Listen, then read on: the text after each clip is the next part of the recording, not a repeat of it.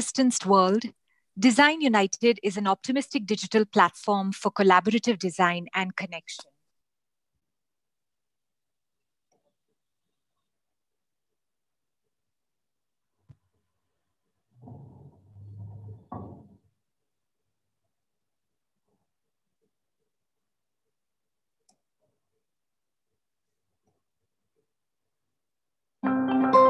In a socially distanced world, Design United is an optimistic digital platform for collaborative design and connection. Design United was created in March 2020 during a period of intense lockdown and quarantine measures within the region. The aim behind Design United was to create an optimistic space for regional dialogue, connections, collaborations, and opportunities for young regional designers and design practices. A much needed network of support and peer mentorship during these uncertain times.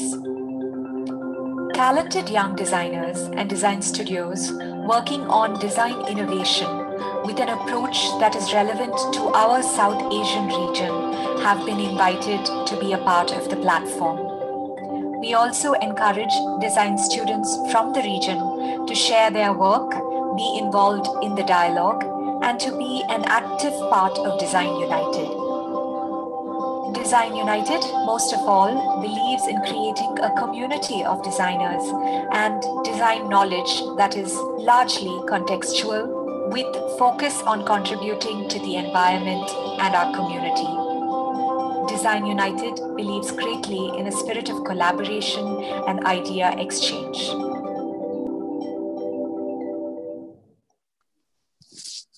Good evening. Welcome to Design United's 28th Design Conversation, a conversation with 3 talented studios from our region. FAAARRR from Indonesia, Manzil from Pakistan, and Studio Pomegranate from India. I'm Varna Shashidhar, founder-principal of a regional landscape practice, VSLA, based in Bengaluru.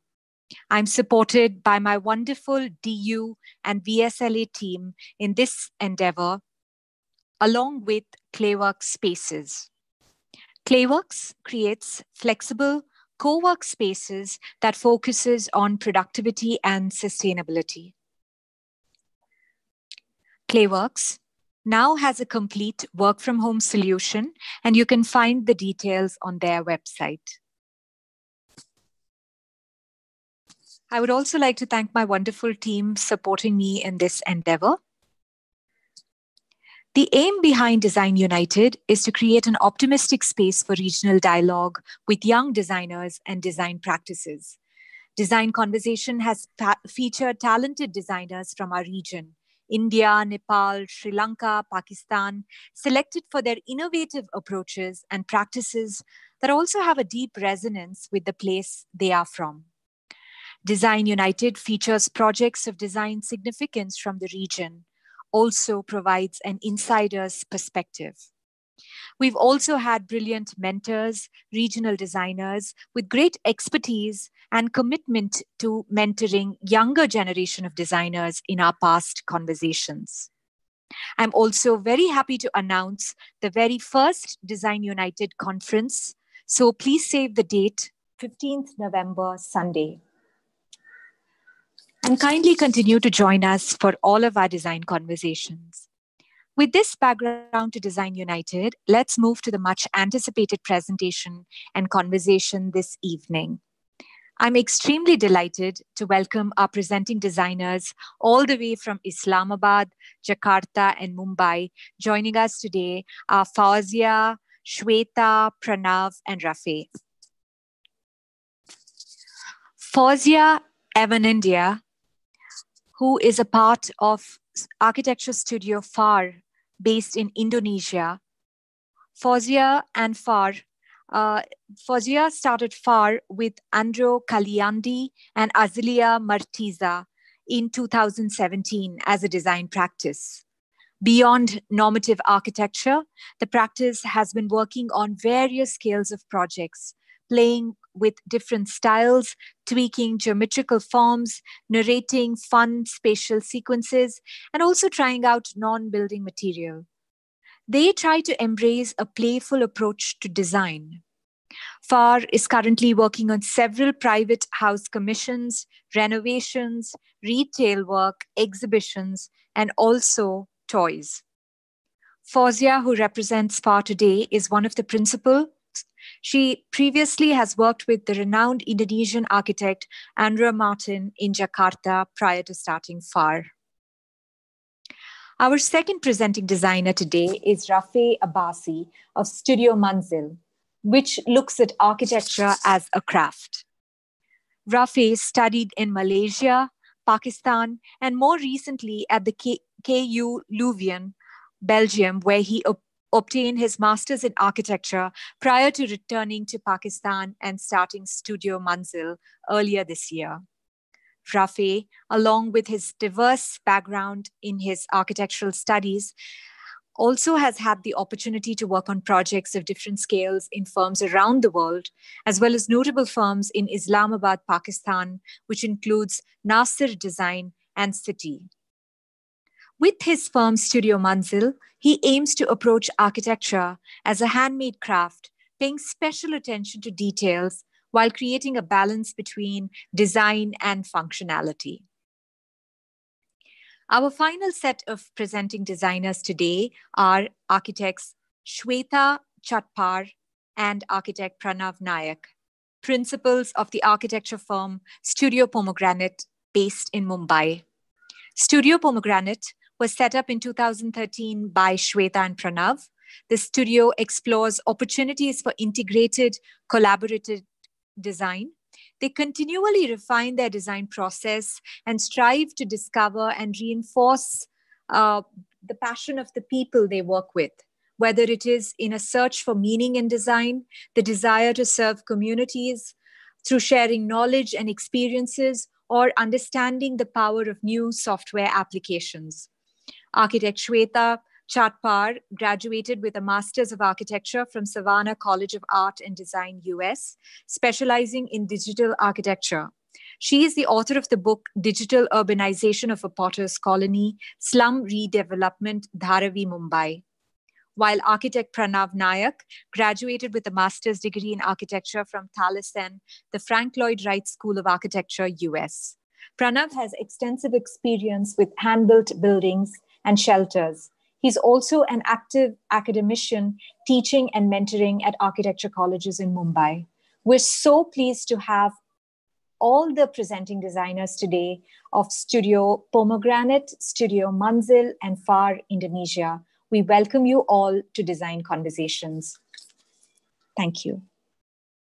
We will start the presentation with Fauziya presenting work from her studio, FAR Indonesia.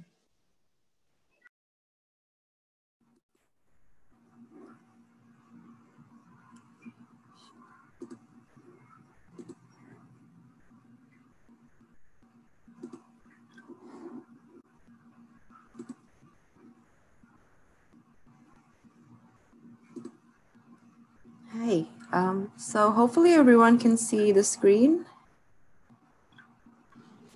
We can, thank you. Okay. Hi everyone. Thank you for having me, and thank you the DU team, also for the team of moderators for organizing a wonderful conversation today. So usually when we are asked to do a presentation, there's usually already a brief or a theme to answer, but this time Design United lets us choose whatever material we want to speak about, which is actually great, but it requires more thinking and planning, so it's been pretty tricky.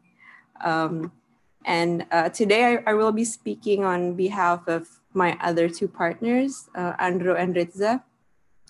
And we decided, instead of talking about a particular project, we wanted to talk more about the things that are more personal and to be able to tell insights about our overall character as a studio, and importantly, our design approaches, as now we might have new audience and people that might not be familiar with our works.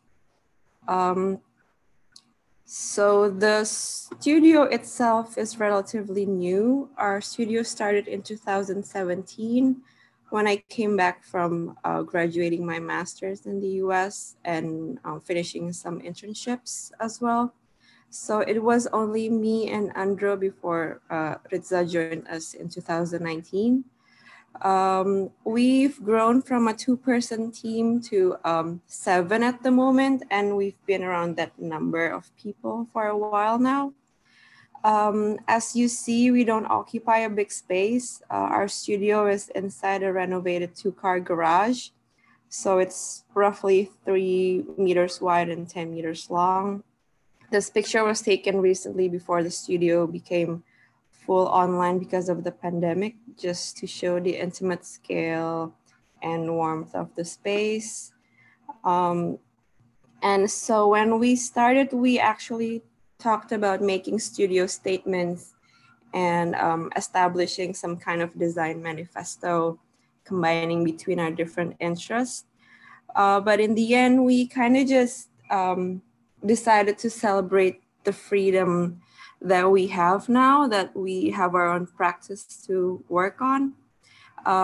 What we meant by freedom is we get to decide on things we want to have day by day in the studio.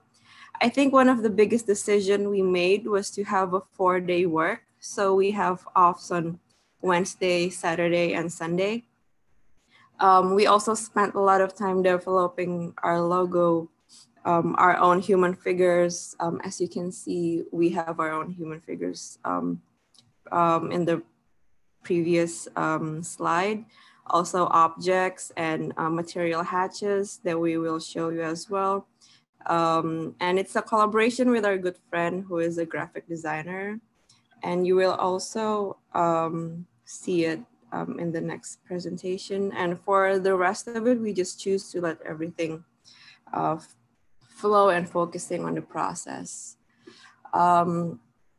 So next, I'm gonna go into our practice. So the other important thing we talked about at first was the practice has to be, it has to start with a blank slate for the 3 of us and for our staffs as well.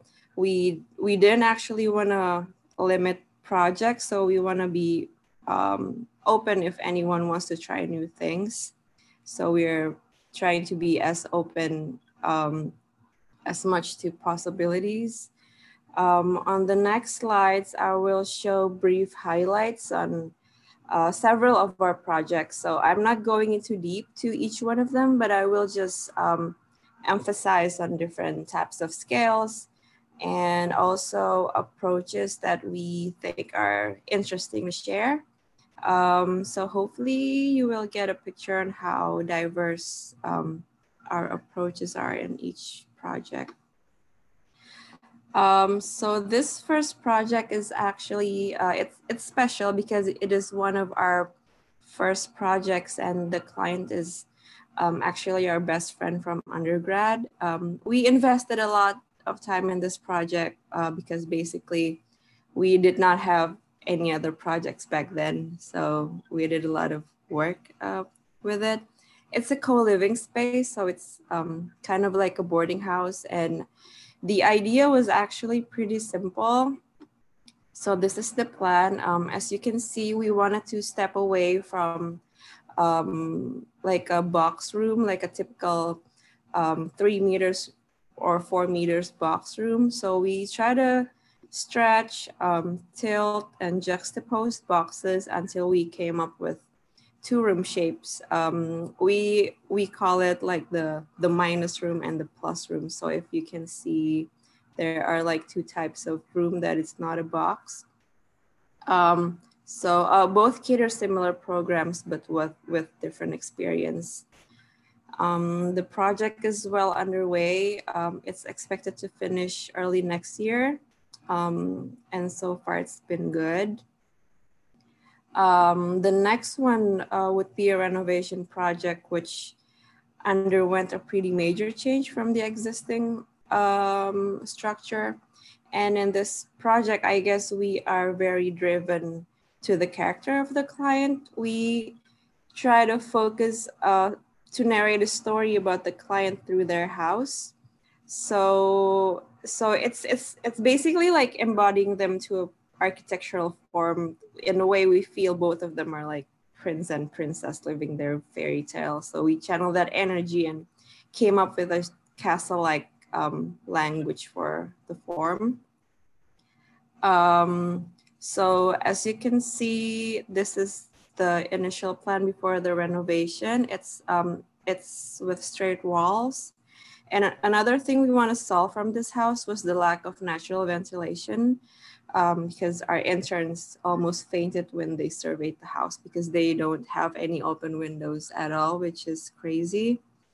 And as you can see in the renovated plan, we pretty much kept all the structures and main partitions, but we completely changed the facade to curved walls.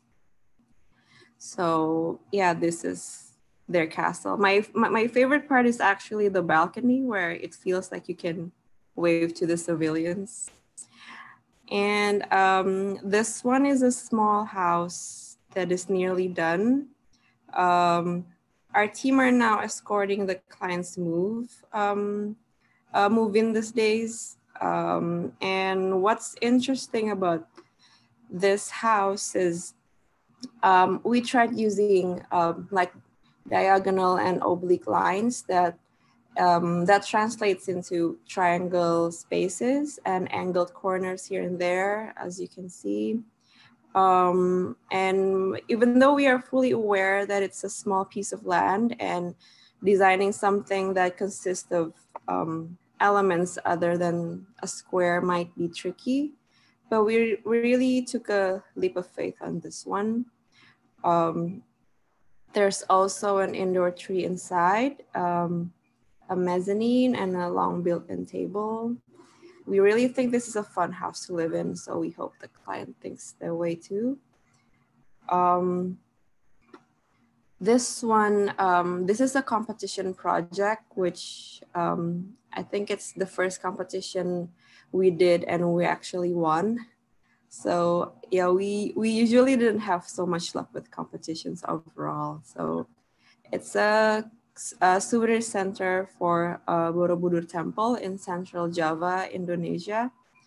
The idea was actually pretty simple and what I feel as a bit mischievous.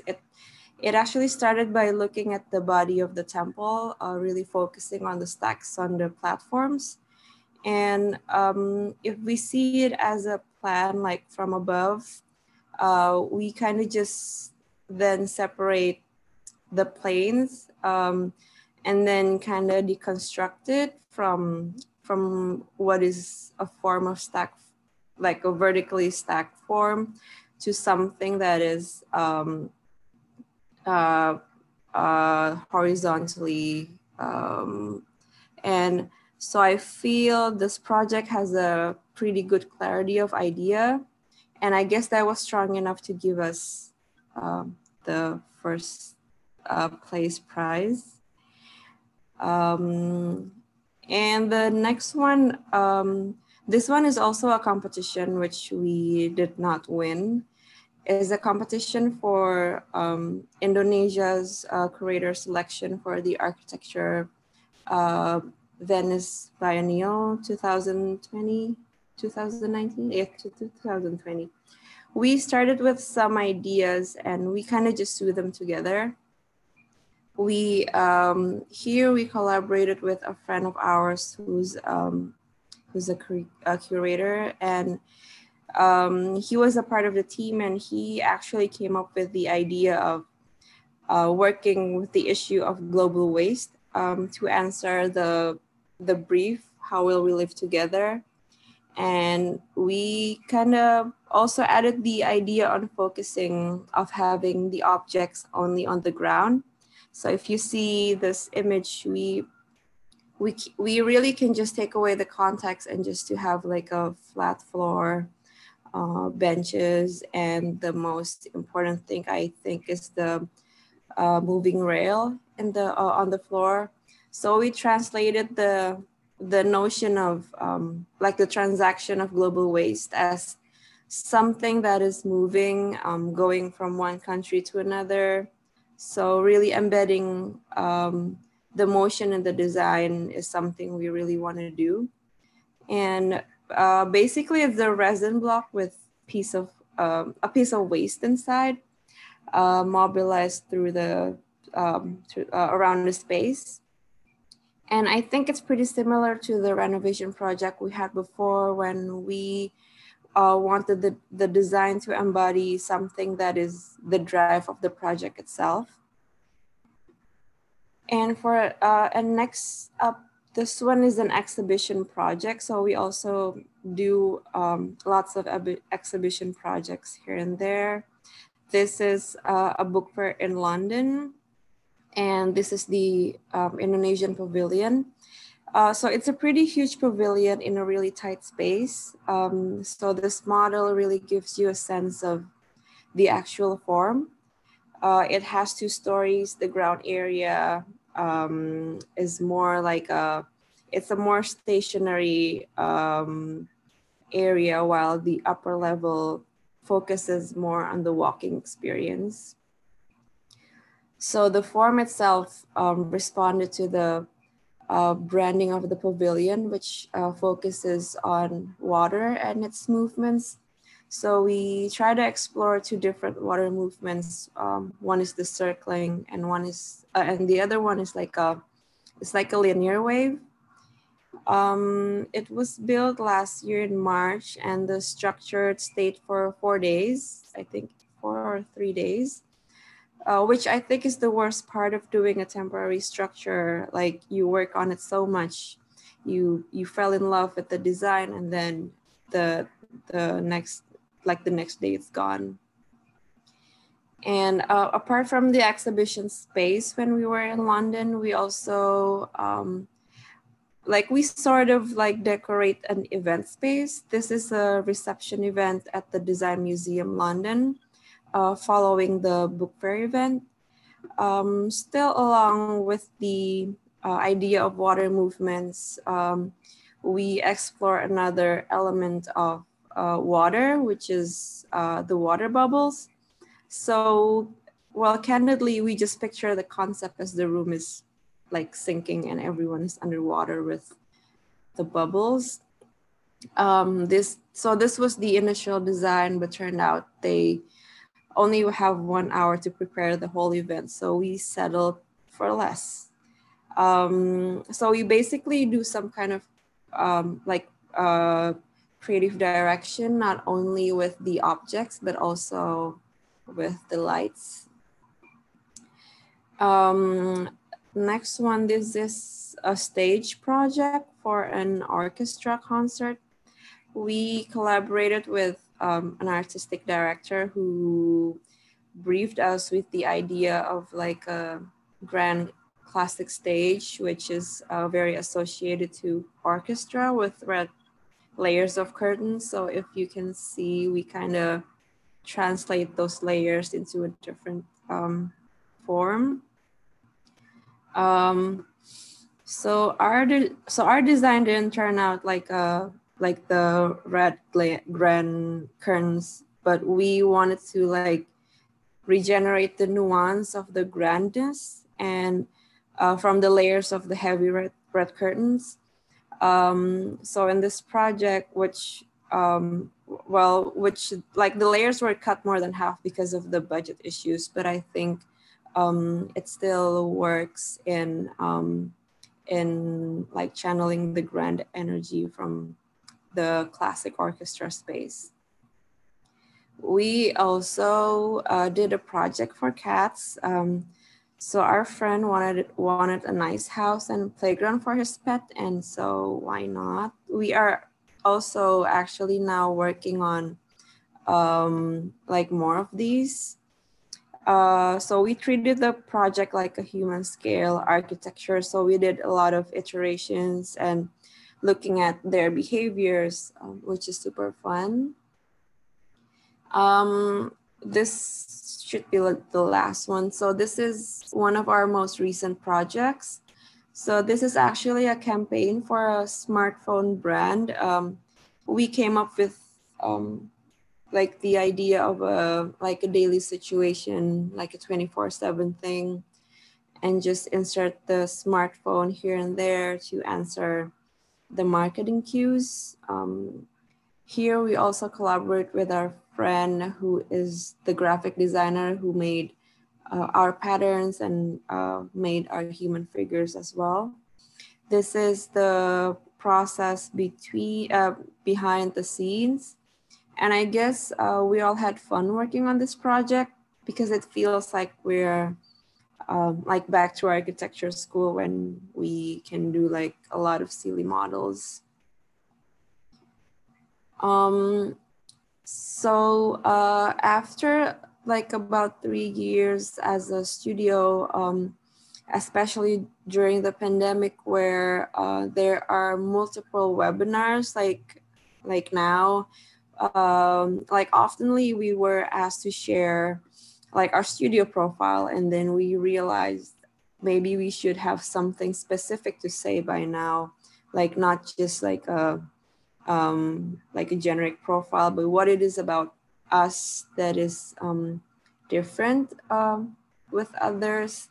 So by that time we look back to our projects and we kind of like concluded a character that we feel emerged multiple times, and that is us being playful and like playful about how we treat forms and how we create experiences.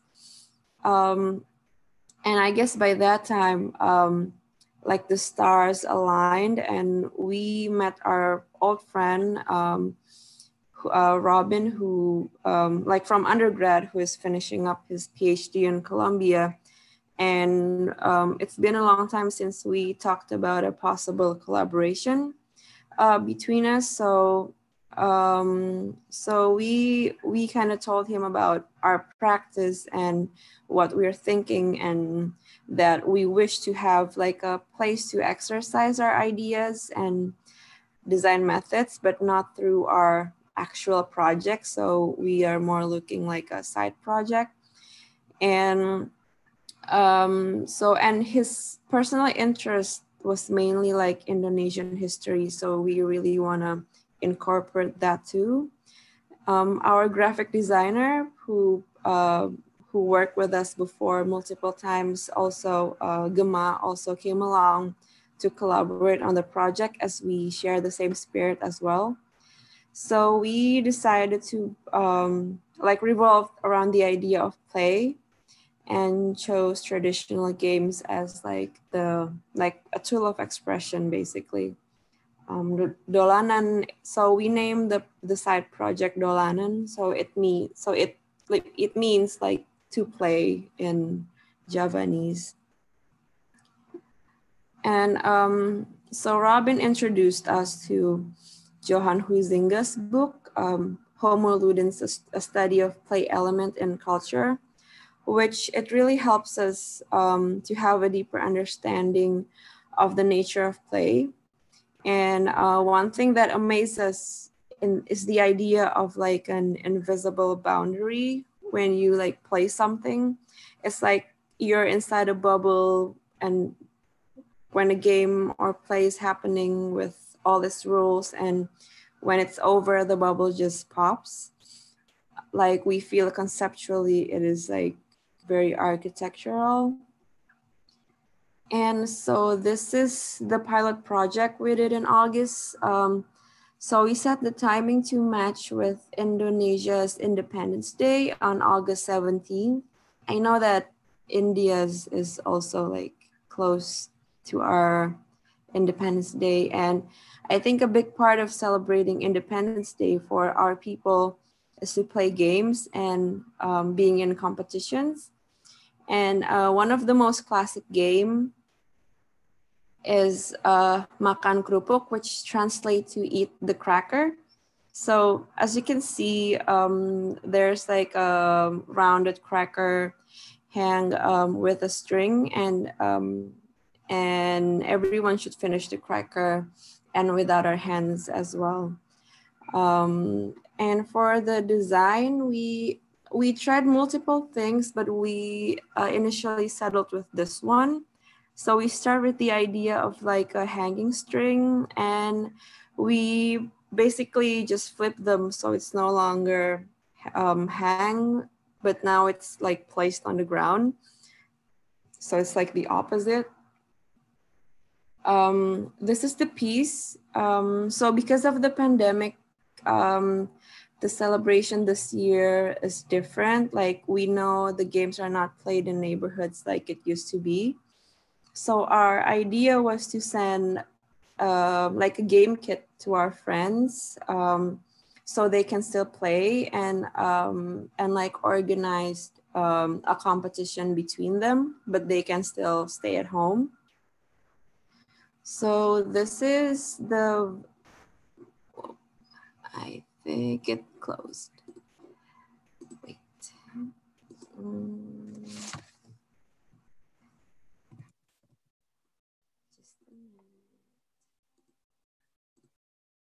There's like a video I will share.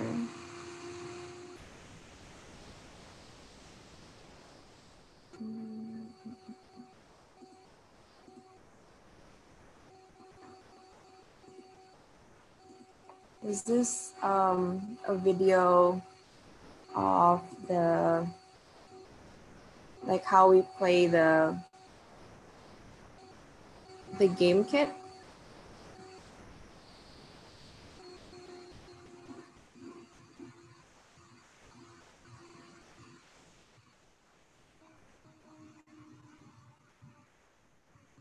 So I think we sent out like a 30, yeah, like 30 something of the kit, and we think it was pretty fun, and I think like our friends are also happy with it. I'm gonna just do share screen again. So yeah, and also like to close the day. That day we prepared a prize, like to close the celebration for the winners. So we also send out like the people who succeed in doing the game the fastest. And so it's also the end of the presentation. Thank you for listening, and I hope this could give like a good insight about our practice, and we hope there could be something useful to take home. Yeah, I think I'm done. Thank you, Fauzia, for such diverse, interesting work shared today, and indeed embracing a playful approach to design, and also emphasizing on the aspect of fun while designing. Thank you very much. Wonderful work. We would now like to request Rafeeh. Hello. To please share his work. Hi. I just dive straight in. Please go ahead. Thank you.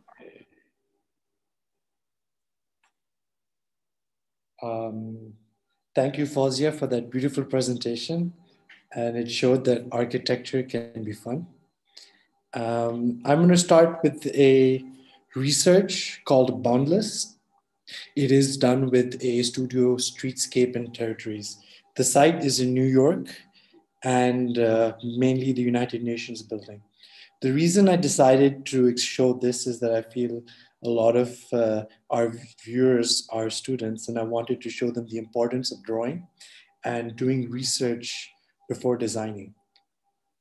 So the site is the United Nations building.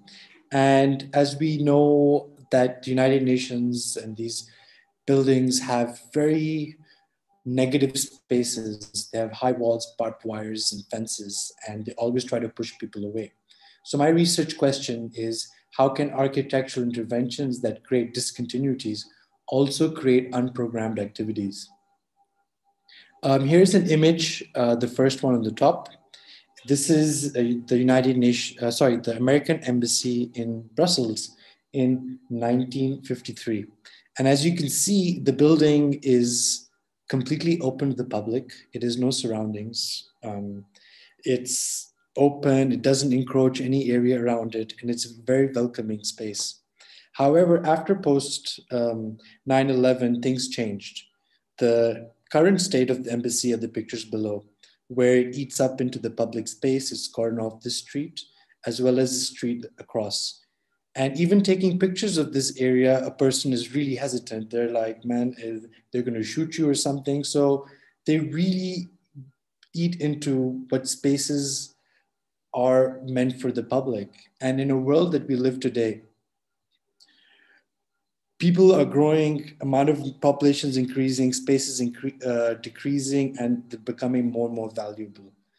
Here is the United Nations in US. And again, they've got barricades, cameras, this negative spaces, this intimidating spaces where they're just trying to push you away.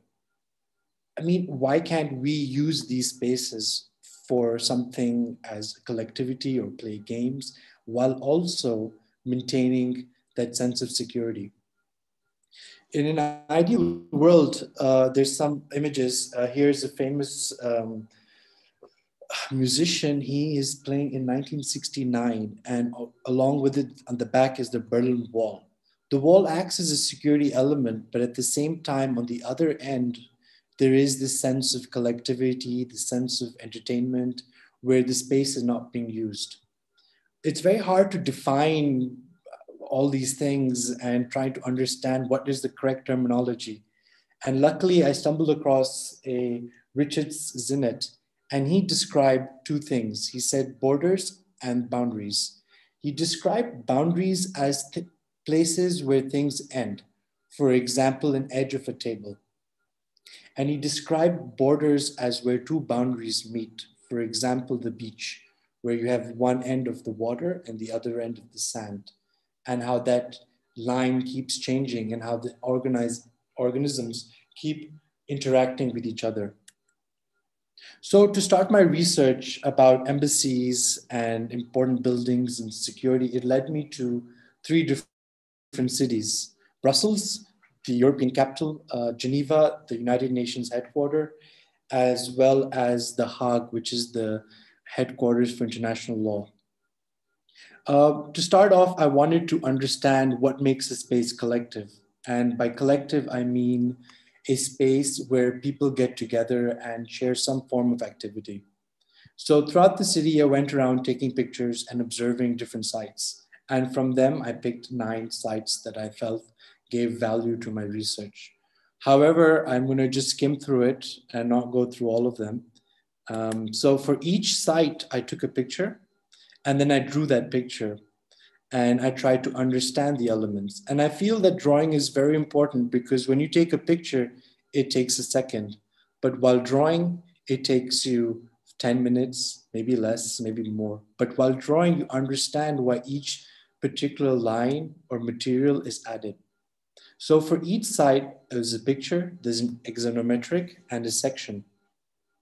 Further then, we take that element and we break it up and we try to understand why that particular man is sitting there. What makes it a collective space? And seeing it, it is a green space that is surrounded by buildings and urban fabric. A person is sitting, he's got a place to sit, a node, while his back is protected in a form of comfort. And in front of him, there's some sort of activity. So through this, we realized that there a couple of elements, when stitched together, form collectivity. I'm going to skip through these ones slowly. In this particular element, in this picture, I realized that, okay, you have these high benches, but why is there no one sitting on them? And we realized that through that space, because of the vast scale and the sense that the activity was having behind the person's seat, it gave a sense of uncomfort, which made the space unusable. Here's the breakup. You have the 2 rows on both sides and the benches on the side. Here's another element. This is very interesting. This temporary architecture or scaffolding was not meant to be a collective space, but because of the sense of shelter and the size and location of these bars made it a perfect space for someone to sit outside and smoke. This particular man, the bars are at the right height for him to rest on. And it's quite fascinating how these certain items that are meant for a different purpose somehow intend to attract collectivity. This is the breakup. The section you can see is the same height. And this happens in several other places. Here's another site. You can look down both streets and there's no one standing or sitting. But in this particular zone, under this scaffolding, you see a couple of people hanging out together. So you start to understand that just by having this shade above and this cozy space in a vast environment encourages people to hang around under it.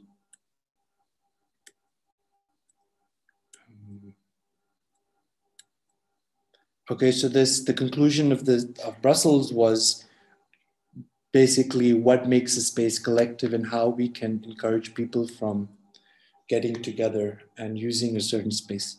In Geneva, the same activity was carried on. 9 sites were highlighted, each of them in the same way, and we tried to understand why people gather in certain ways. I'm still looking for how to break boundaries and form borders, but Geneva did not provide the solution for that. But instead, it provided the importance of fine details. In this particular example, this is the entrance to the museum. It's in between 2 land-filled areas, and there's a passage that enters through. This angular wall acts as a perfect element that allows this lady to sit wherever she wants along the axis that makes her comfortable. So it shows the importance of furniture, and at the same time, her back is shielded. And there's a sense of activity that's happening in front of her. Another example.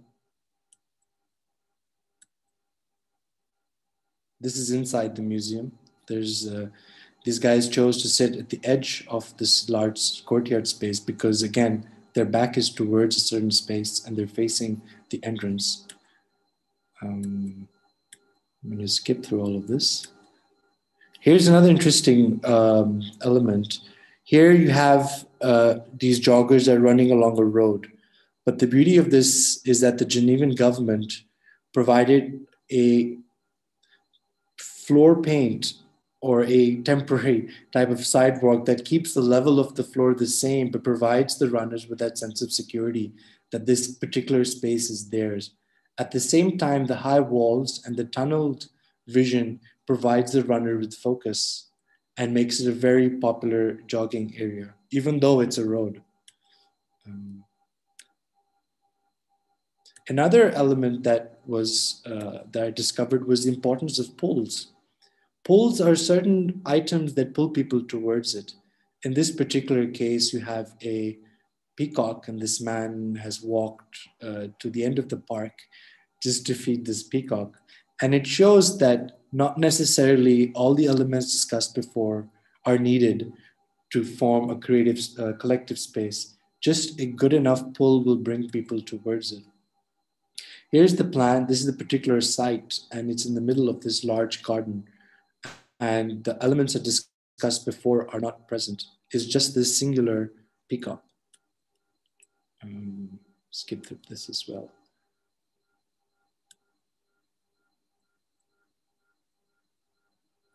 Oh, so that is Geneva for you.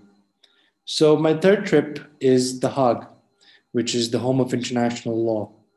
Here is where I started getting clues and ideas and answers on how to find or how we can break boundaries and see security in a completely different way. And the Dutch are very open-minded and have a very different way of looking at architecture. Right away, the first site I saw is the Palace of Peace.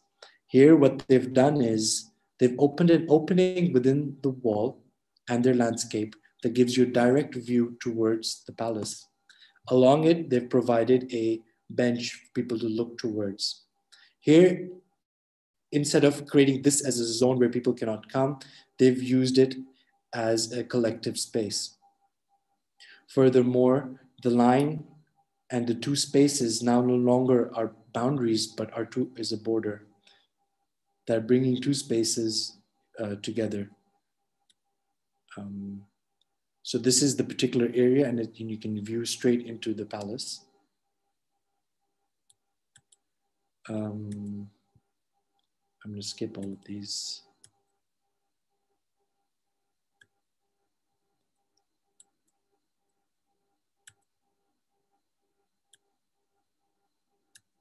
Another fantastic example is this constitutional building of the government, which is very secured, and it's impossible to get in. It's a very sensitive place, and they needed the security to protect their building. But what they've done is they've created a very large moat, a water body that acts as a wall, but at the same time it's hidden. You can't see it. And here in this particular case, this suddenly becomes an attraction, a usable space, and the park across it suddenly has something to view. They've done these fine little details that allow or make someone want to sit here. There's a road behind them, but what they've done is they've tapered the land slightly higher. So if someone is standing on the road, they actually look over this person. So suddenly, a element that is meant to secure a certain space suddenly encourages collectivity and is hidden. And what we are trying to achieve can be seen here. Here's another example of another corner of that moat.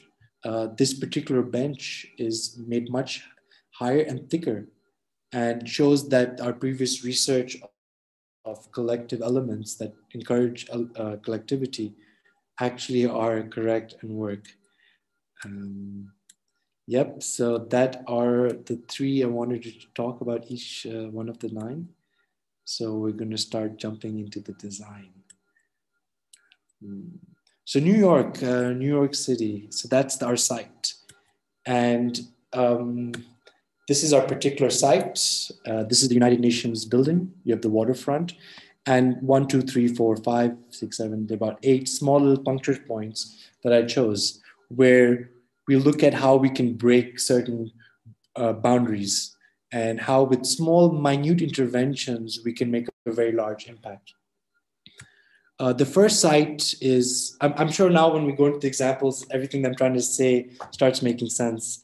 Here you have a pavement with large concrete blocks that are meant to prevent cars from ramming into this building. They've tried to make it look pretty by adding planters into them, but then again, the space becomes dead. It's this whole pavement that could add so much value to the streetscape around. So here's an elevation. It's a hotel. And we started looking at what we can do with it. What would happen if we, using our examples in Brussels, cut these blocks in different shapes, and by studying the human form and the way that we use certain objects around us, create urban furniture. The mass remains the same, and it still serves a purpose of preventing cars from ramming into this space. But at the same time, the street suddenly becomes usable for people to interact or talk to each other, hang out, adding value to the street. Here's another example. In New York, they have a certain law, building regulation, where if you give the ground footprint to the public, you're allowed to build higher. So it encourages people or builders to give public spaces on the ground. In this particular case, they've shown it with a different sense of element. And in our example in Geneva, you saw that the paint on the floor affects the way people use it. But even though it's meant for the public, the change in texture prevents people from using it. Suddenly it feels like a private space where you're not allowed to walk. And all the people who are walking on the other pavement. So keeping that in mind, that this space is meant for the public, what would happen if we change just the floor pattern and match it with the floor, add benches, and suddenly this space starts becoming more welcoming. Another site is site number 3. This is a bus stop. Here under the bridge, you can see large cement blocks that the police uses this bridge to store it. However, when you look at the bridge, the bus stop, you see all these people are standing and waiting, and you see this missed opportunity that when you have these elements at the back, just by rearranging them, you can create sitting spaces for them. And suddenly it adds value and breaks this boundary and forms a border. Here is a scaffolding space that is a temporary structure, but in New York, somehow they tend to be there forever. And in this picture, you notice that even though it's relatively busy, they're all walking towards the right side of the pathway, giving the indication that the dark space on the left becomes very unwelcoming and people prefer walking towards the right. So it adds as an opportunity. This particular wall acts as a boundary that is a sense of end. What would we do if we remove the fence here, shorten the width of the scaffolding? Suddenly we add light behind and the space transcends into a different volume, making it more usable. So this is the fifth site. It's a large green buffer that divides the footpath with the building itself. I appreciate it being green and it looks pretty, but these large or very high bushes act as a security deterrent where they're trying to push people back, making a buffer zone and ensuring their safety. But however, it's a missed opportunity. And when we look at the Dutch, we could do it slightly different. We could remove the green space and add a water body and create a small little park that adds value, forms collectivity, and breaks the boundary. And the water, of course, acts as the same element as the grass and the bushes were, because no one's going to jump and swim across. So it serves as both purposes, and suddenly with design, we're adding more value and making a very prime spot more usable. This is inside the United Nations. We have these barricades that are without any purpose. The edge of the end is at a level with the grass, but as you go deeper down, the depth increases. These are redundant, and if we could rethink design, why can't it act as a space that adds the security, but also collectivity? So there are a few elements here. So you change the shape of it with orientation to the depth. So areas where the ground and the level of the floor are less, the mass is larger. And as you go further down, the depth increases. So the mass can be smaller. Okay, so here's another one. This is, again, we have these large New York blocks and no one using these benches. So the idea was that to flip the orientation, keep the blocks where they are, add a slight bench towards them that act as the barrier and protection from the traffic, while providing the park across as a viewpoint. These are again elements all picked up from the research. This is the last site, number 8. Here, I went through so many pictures and I noticed that everyone sitting on these benches just kept looking down. And I realized from this particular pitch that the railing right across is hitting your exact eye level. And that's why people can't even see the river. And it's amazing how with small details like this make such a big impact. So the most obvious solution is to either reduce the railing over alongside or increase the height of the bench by adding a little platform. So those were the various small, minute interventions, and that were all along the site. But I felt empty after doing all of these, and I felt that there's still more to discover.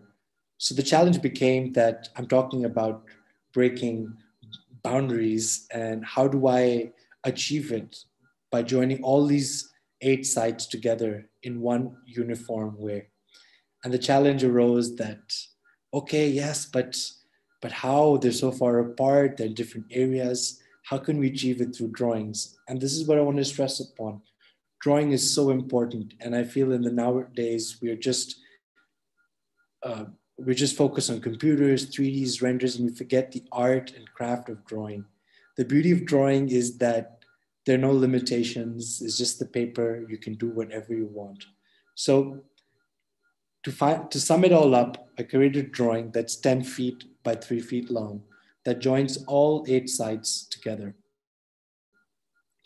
Unfortunately, I can't fit it all in one slide, so we're going to break it up in 2. So this is the first site, and this is the New York street. So I'm just going to go back. So we're going to capture all these sites in one uniform drawing. So this is the particular site. This is that road that goes through. This is site number 1, where we've shown a uniform perspective. And the perspective then bends and becomes the plan. Further on, as the street goes forward, the plan then turns into an elevation, showing you the building, the space below. And yeah, and then you go further forward. Again, this is an elevation. It converts into a plan.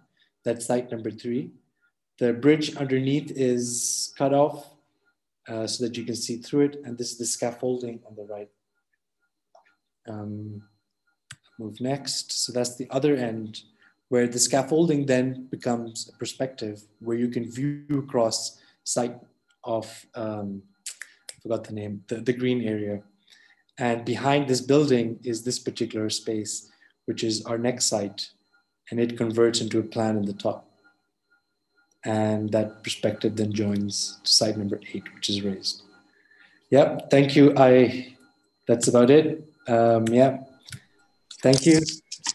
I hope that makes sense. Thank you, Rafeeh, for sharing your research, beautiful drawings, and analysis of collective spaces. It was really very interesting. Thank you.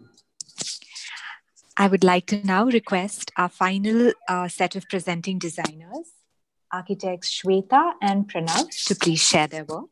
Thank you.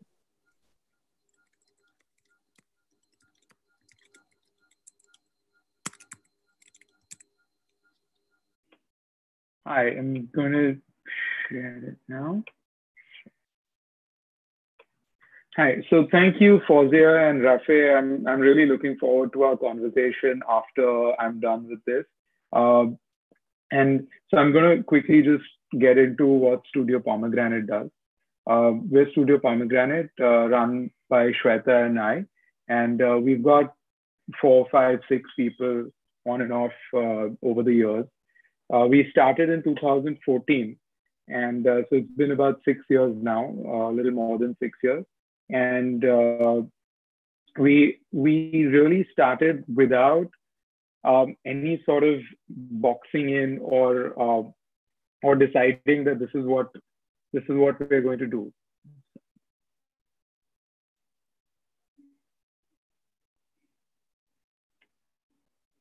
Yeah. The idea really was to do the best of whatever we design, and not really slotting ourselves into any sort of silos that this is the type of commercial work we're going to do or residential. That was kind of the fashion at that time, and people used to ask you that. We did not want to do any of those things. So I'm going to talk today about about really what inspires us. So we do a bunch of different projects, all the way from urban design to like architecture, products, little objects, everything. We despite doing all these types of typologies, we try blurring the lines as much as possible, and that's what I'm going to talk about today. So in our whole body of work, we have the urban scale. An architectural scale of buildings and such, and all the way going down all the way to the object scale, micro object products, that kind of a thing. And so the first project I'm going to show you all is the urban scale, which is the Mumbai Mile pedestrian infrastructure. This was a space under a bridge at Lower Parel, which is in the middle of Mumbai. And this space was being used to just like throw garbage, to park cars. People used to go and pee at the end of it. On weekends, kids used to come and play cricket inside because the cars wouldn't be parked. But we were asked by some of the residents out there, and we are also a part of that because our studio is right outside here. And we were asked by them to help change this place and make it a lively public space. So we started looking at the project and started looking at what was there. There was basically only illegal parking under the bridge with 2 roads on 2 sides and of course a road on top. There was a U-turn in between where people would cross, and there was this like little friction point because cars would be turning, people would be walking inside that. It was just one big mess in this place. So we decided, okay, if we move the U-turn and make some more space for these cars to kind of turn around and do their thing, then we also provide more space for pedestrians to cross, not just that one little location which is in between cars. And then reduce that thing in the front so that cars can gather at the signal and go out and and leave pedestrian space on it by itself.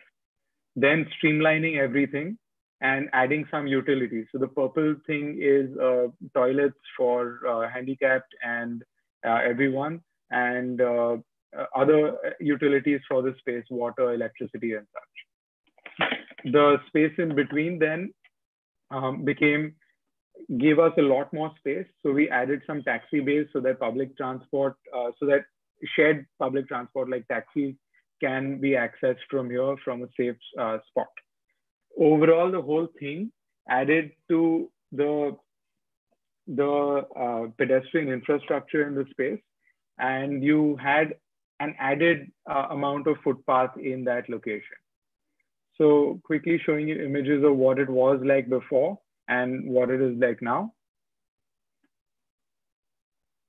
There's benches, they're all in the shade and taxis can go right now. There's no taxis in this, but I'll show you some images ahead. There's benches on the left.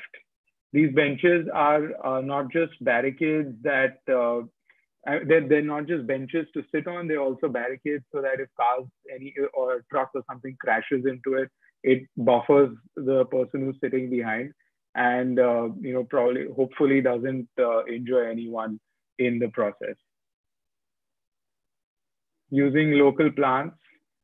Now, the whole effect of this project has been that so many people are using it every day and for different things that we've been able to, with this project, we've been able to demonstrate that public space is important. Now, I know that for everyone here, it's something that's like a given, but sometimes for government officials, we have to really explain them that you need public space. You need that free space for people to come 24 hours. And this was an event. This is kids from the neighborhood coming in here, playing, doing parkour, playing musical instruments. They just do everything. The taxi union was very happy because they got a safe space to come in, park their cars and wait for customers instead of being harrowed on the streets by policemen. So now they're there, and this is how the shared taxis are being used every day.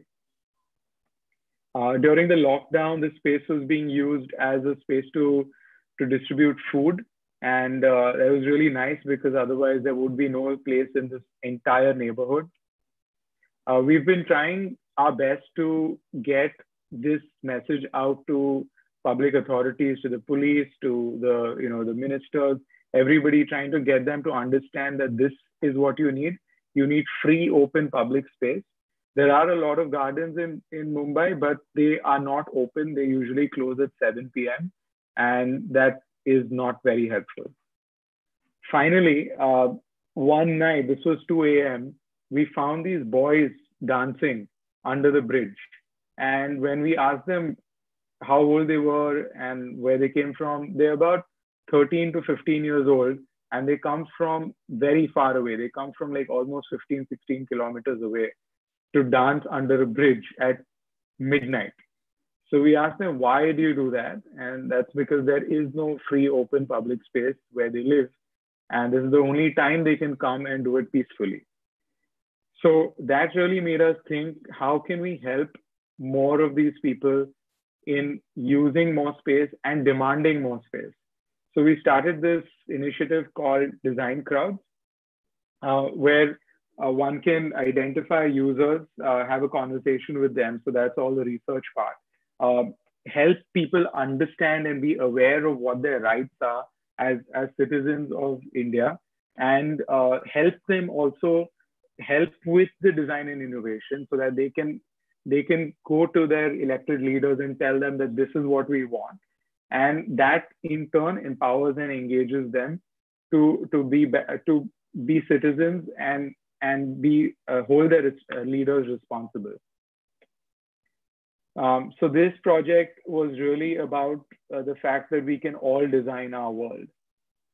The next project I'm going to show is for the rural scale, and also works on the same kind of principle of we can all design our world. Here's a house. This is a farmer's house in Kamshed. This is the view from that house. It's a beautiful, beautiful view. But unfortunately, because of building costs, they were living in squalor, and it wasn't really nice. But what you can see in this is that everything is very neatly arranged and everything is clean. They just don't have enough money to build the house. So we said, okay, like what do you do? They make this, they use thatch and they use reeds, which they tie together and make walls. The farmer had built this boom barrier for himself after seeing what happens on our highways, and built this boom barrier which works on one AA battery and a remote that he found in Mumbai. So you know, if you drive up, he very proudly comes and like turns it on with his remote, and it opens and you can go in. So everyone is quite ingenious despite not being too well educated, or in this case, not educated at all. So we thought that what can we do that would be a bare minimum and allows them to build more on top of it. So this is the idea, half a good house. So you have half the walls built, you have windows, doors, all of that. And then the person who's going to live there puts in a lightweight roof. It may be a metal roof, it may be a thatch roof, it could be anything, something that they know how to build. And a window or a breathing wall or anything. Really, this plan can change. It doesn't have to be like this. This was made in conjunction with the farmer, so it was a collaboration. And here you go. There's only one L-shaped wall, small walls in between that close in the bedroom and the kitchen. The bathroom is open on the side, and what we would call a living room, but is basically only a big veranda, is open and is enclosed by a net. So some sketches of how that was evolving while discussing with them, and finally like putting it all together. This is what it turned out like. You can see that he's enclosed the bathroom because he was obviously didn't want anyone to look in, and then he also enclosed the roof, which I was suggesting not to. It would have become cheaper if it was not closed. Agronet is something that farmers use all the time. It is extremely cheap, and they've used it to cover their front veranda. This is a family. They live there.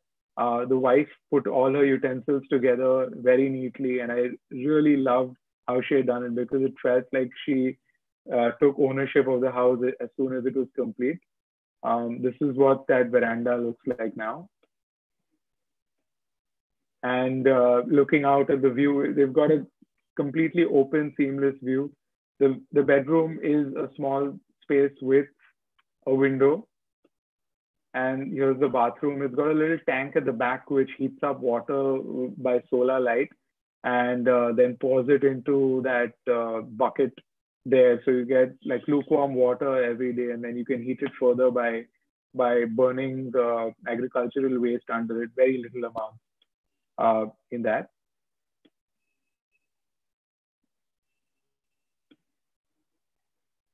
Okay. The next project I'm going to show you is the ladies' common room in the KEM hospital. So KEM hospital is a big public hospital in the middle of Mumbai, and it also has a medical college attached to it. And this college is a beautiful, beautiful, I mean, it's a beautiful building. It's got beautiful details inside. It's got really nice spaces, really comfortable. They're really meant for medical students. And this is our room that we were looking at. And this is what it looked like when we got there. It was a bit difficult to use because they had like 10 times as many medical students as they used to, not 10 times, maybe twice as many medical students as they used to have before. But over the day, it gets really crowded and sometimes there isn't enough space. So the girls sit on the benches, on the desks, or they don't come here all together and they like sit outside in the garden or something. But all throughout the day, it is being used. Lighting isn't great, so it's a bit hard for them to study. There isn't enough space. There aren't enough resting spaces, so there isn't enough space for people to lie down. So we started looking into what we could do with this space, and we decided let's pull in a mezzanine. So we started building this steel mezzanine in that space. We put in a foundation, built the steel mezzanine. It is an unconnected structure, so it stands inside the building like a piece of furniture. It's covered. It's got a marble floor on top, which lets the light in through it, because then it's also reduced the size of the volume that you get under that. And then we built a really nice staircase that climbs up to there. In all of this, we always end up having a lot of fun. So it's making these fun videos and putting these things together. Here you can see the light that comes in through the marble above. And what really drove the staircase and many other objects that we have put in through this, that there was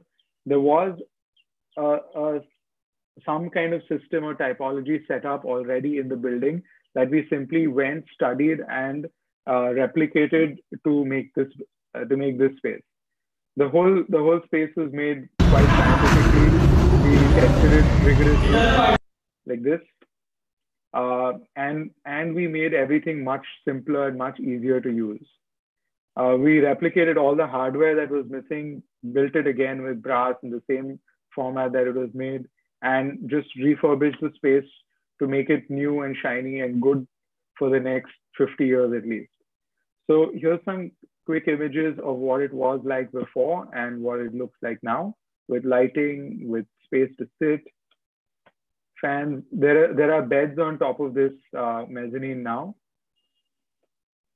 Or you can see the beds in this image. And lockers for the girls to keep their books and stethoscopes, etc. The side rooms that were being used, how they're being used now, they get running water, they get RO filtered water to drink, to fill their bottles, changing rooms. The toilets have also been converted into better toilets with nicer tiles. And you can see that these tiles are curved at the edges so that no dirt or grime, anything gets stuck. And a new agencies come in to clean everything and keep everything nicer. And finally, this is how it's being used now. Okay, the next one is what do we see as inspiration is what I started with. And all these projects that I showed until now had a context that was environmental. It was around us, and we had to sort of, it was pretty clear. With this, it's a bar, and the only concept that we went with was alcohol. So how do you translate alcohol into a concept for the interior of a bar? So these are botanical illustrations of hops and barley with which we would make beer. And the drawing on the right is a drawing of putting these images down as nature patterns. Nature patterns is something that Frank Lloyd Wright used to practice, and putting them down as nature patterns and making them into forms to make the interior of the space. Now, those nature patterns were not just used as decoration, it was also used to explain a process. So for example, in this image, you can see that it's water and barley being mixed with heat, adding hops to it, creating the beer, and the brewery is right behind it. So you can read into the brewing process of beer when you see this imagery in the front. Obviously, like all our projects, the details and everything were set in. You can see that the coasters made of brass built into the table. So overall, we're getting a bit fancier now, and I think that's also something that we've been working on to make sure that we're not slotted into any particular economic section of architecture. We're doing every kind of work that is possible. So finally, not finally, this is the second to last one, is the object scale, where if you don't even have a context and you don't have environment, you don't know what you're doing. So how do you put something together? So we came up with these tables, which are thin aluminum tables. They weigh between 1.3 kilo and 1.7 kilo. And they're very, very light. They're easy to carry around. They're beautiful colored, and they get put together with a set of screws. And you can basically stack them and hide them for storage. So in storage, it's a small box as big as like a large book. And otherwise in your room, it can be used. They're pretty strong, and it's part of the next project that it sort of came out of the next project that we're going to talk about, which is the Andaman project. Now here we're looking at the Andaman, where we're building a resort. And when you think of the Andaman Islands, you mostly think of the sea and water and blue skies, clouds, more sea, more water, a little bit of mangroves maybe or something like that. But there really is like an inner ring to this, and that is the trees. The trees are perhaps the most beautiful part of the Andaman Islands, actually. And we really wanted to use these trees as inspiration for what we would do. Here's some trees with rocks. These rocks are also something that you will not find anywhere else. They're a quartzitic green stone, and it's really beautiful. There isn't much of it. There isn't much built heritage either on the Andaman Islands. And mostly you'll find structures like this, which were Japanese bunkers built during the World Wars. There is wood, which is quite widely available. It's called padak. It's a deep red wood and it's beautiful. It's got a beautiful color. It's being grown by the Andaman administration on the island itself. So it's local and it grows quickly. It's like teak wood. It's strong and it works really well. The trees that I was talking about earlier are just amazing. Like, this is a tree that has a whole room in its roots. You can stand in there and spend a whole day just like looking outside and observing nature. As it gets older, it grows this patina on it that is better than a painting. So really, these trees were what inspired us to research more about the island we couldn't find any books on the trees of the Andamans.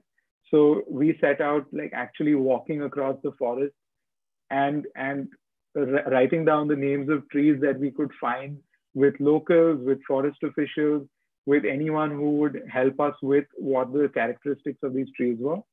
And it was quite an adventure. So we finally kind of came to an idea of what the trees of the Andaman Islands are like. There was still more study to happen with the plants and shrubs, but finally we've come to a book which is about a 700-page book, and it has a page on every tree and what it does. Of course, we keep making notes in it, and we keep adding trees and plants to it. We're doing this, yeah, I mean, this will be a work in progress, I suppose, throughout the life of this project. And this is one of the illustrations from the book, which is how each type of forest in the Andaman Islands meets with each other. So you have the tropical rainforest on the left, which then gets to a little bit of cultivable land, which people have used. So you have some cultivation happening in that. You have some marshy areas or wet areas, swamplands, all of that. You have some plains, and then you have bamboo forests, and finally going down to the mangroves. Now, what we really wanted to do was to use this ecology as the architecture. We don't really want to build much over here. What we will build will be like furniture inside this space. So the canopy of the trees is the roof of our building, and the walls and the foliage around it are the walls of our building. So it truly is a wild place, and we really want to keep it that way, keep it wild. And so the way we see our buildings in this landscape is a sort of fence.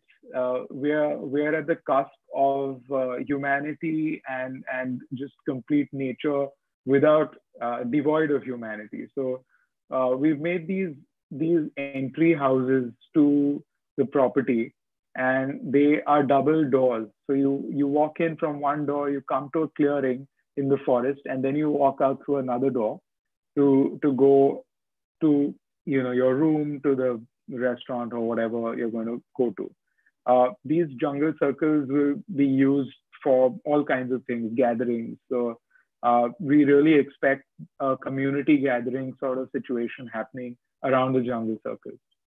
Here's a sketch of what that would look like. It's a circle, and you can see the whole resort at the back. The tree is not fully grown. So to start with, we were trying to figure out how to build these structures of the jungle circle. And we were looking at how the local tribesmen build things, and they don't really build anything. They use thatch, and they make little tents. So the image on the right is not of the Andaman Islands, it's from Sri Lanka. And it's sort of a growth of what the Andaman Islanders do, because we can't just have tents. So we're using this typology to help the locals who live there to build better. So they will be constantly building these structures on our property, constantly removing things as they get old and as they decay, and putting in new plant buildings that come up. And through this whole process, they will learn. And through this process, we will also learn what works and what doesn't work as natural building. So it's sort of this natural building with locals, and it will go on to infinity as we assume. So this is the first prototype that we've already built. This was last year actually. So it's already survived a whole monsoon. So next year we'll come and build another one. This is the site, and it's exactly that sketch that I showed you all earlier, with the rainforest on the left, a swamp and land in between. Some of that land was used for agriculture earlier. And then you've got the bamboo forest and the mangrove forest on the right towards the sea.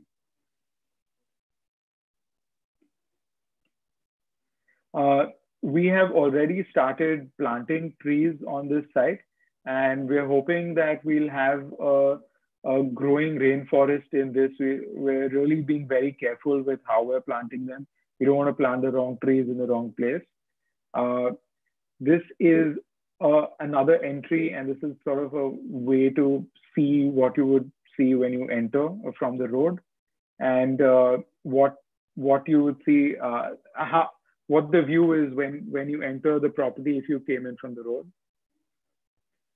We have arranged all of these buildings which seem haphazard or not in order, but there's a mountain on the left where the legend is written, and all of these are sort of looking at the mountain.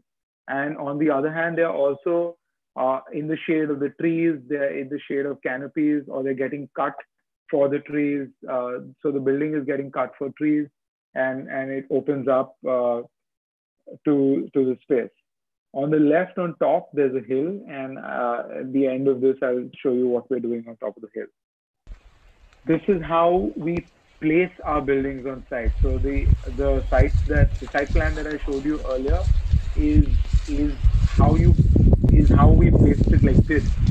And we built these bamboo structures which are carried by 4 men, and then we go and place them on site, and we take our chairs and go and sit inside and imagine what it would be like to have a room in this place, or have a bathroom in that place, or to have, you know, a bunch of rooms. So we're using this sort of experiential process to design this project. And finally, what it's going to look like is something like in between the Reis Magos Fort in Goa, or and a Meghalayan village for the communal spaces that it has got outside it. A quick image of you know, what the structures would look like. We're borrowing something from the Japanese shelter, Japanese bunkers. And so here's the rooms with a larger room on the left and a slightly smaller room on the right. And they have the main room is basically a bedroom and living kind of suite space with a walk-in wardrobe on the right and a large bathroom that opens up into a plunge pool. All of these spaces open up into the landscape, and they have walls around it. The right room is just a slightly smaller version of the left side room, and does exactly the same thing, but doesn't have that little plunge pool. So that's the spatial planning that we've done, where you have private space inside, you have semi-public space that's outside and is bounded in by these walls. And then you have free open space that is privately yours when you're in this room, but it opens up to the surrounding. Again, the size and scale of the buildings are meant to make it feel like furniture. You will literally sit on these buildings, and you'll be under the trees that are that large. We love making models at the studio, and we made models of this project with concrete, which is the real material that we'd be using. So we cast them in concrete. There's a studio called Material in Material who helped us a lot with how to do it. We have had a lot of fun with laying those walls that I explained about before. How do you play with the space in the walls? We've had a lot of fun making the models, because we're making these tiny little objects with wood, with the same padak wood that we're going to be using to build the project, and the same concrete that we're going to be using to cast the walls. And that's what our models look like. We're using them for all kinds of things, from to understand the space, to understand how they go together, and also like how they're configured. The section is very simple. It's got a copper roof, and that slopes down like that. It's a shaded room. It's dark, and it opens up to that view that I explained before. The bathroom is like this. It feels like an open space. It's got plants inside it. It's got plants outside it. It's got openings in the sky so that you've got skylights. You've got the other bathroom even has a large courtyard inside it. And here's the copper roof. Finally, we want the building to kind of merge into its surroundings, like the Japanese shelter, the Japanese bunker has done, and just be the smallest object that it could be. I'm slowly going to start going towards the water, and for which I'm going to show you what rain looks like in the afternoon. So it's really, when it rains, it really comes down really, really hard. These videos were shot 10 seconds apart. So you can see how much of a difference a little bit of rain has made for the Andaman Islands. So to kind of use this rain, we wanted to build a pavilion which would also serve as a restaurant and a chill space. And this pavilion has openings in this roof which let the rain in. We want the rain to come down. We want it to come down like a sheet of water, and one moment you're looking across this room where you can see this structure on the other side, and another moment you're not able to see anything on the other side because the rain is so strong.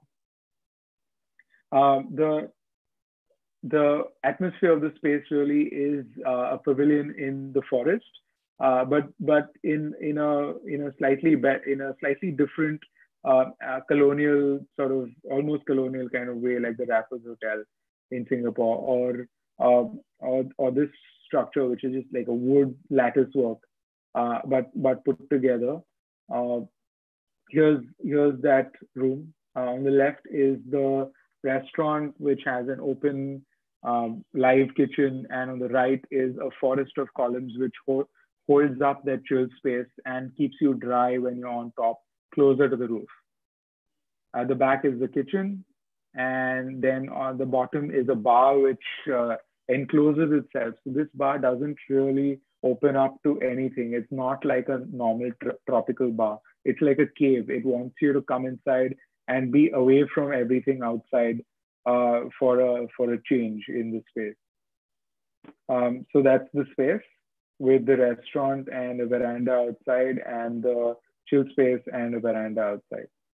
Materially, we're doing the same as everything else with wood and concrete. That's what it would look like, and again, playing with the models of how the whole space is put together. Finally, coming to the sea.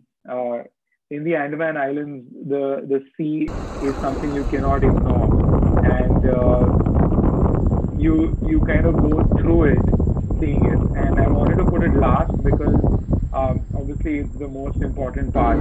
But water and sea is something that you're using with how you would experience the space.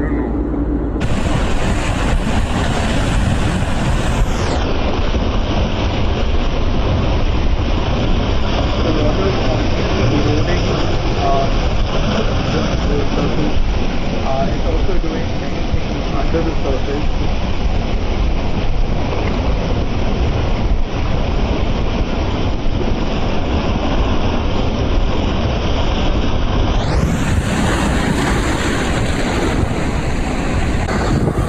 Again,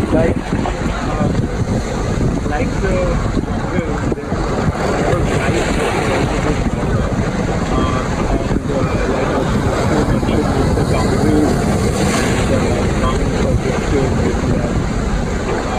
how do we see it? So if you're underwater, there's a whole world out there that you don't really see when you're on the surface. And this is something we wanted to capture in our space. Sorry, the video is a bit shaky, but it's been shot by me swimming around with my phone.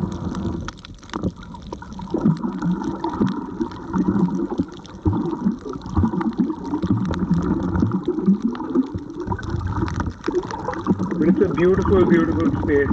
These reefs are reefs that died in the 2004 tsunami, and they have come back to life. So I'm specifically showing you something on purpose. It's not a beautiful, Maldives reef yet, but it will be there.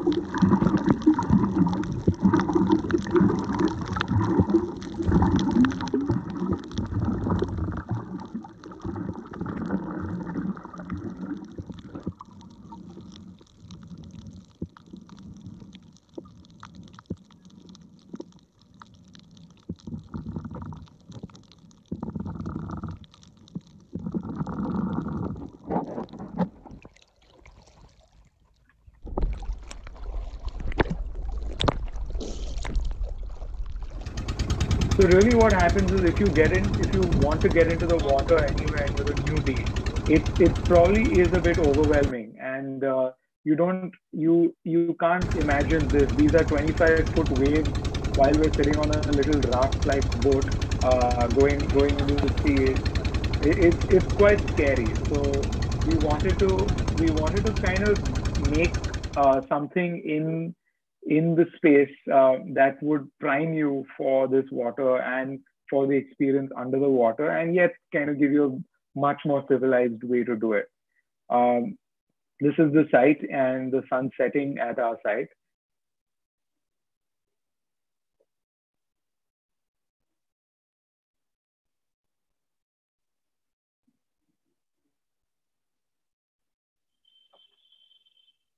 Once the sun sets, the sky presents something to you. There's always these like beautiful things that the Andaman Islands present.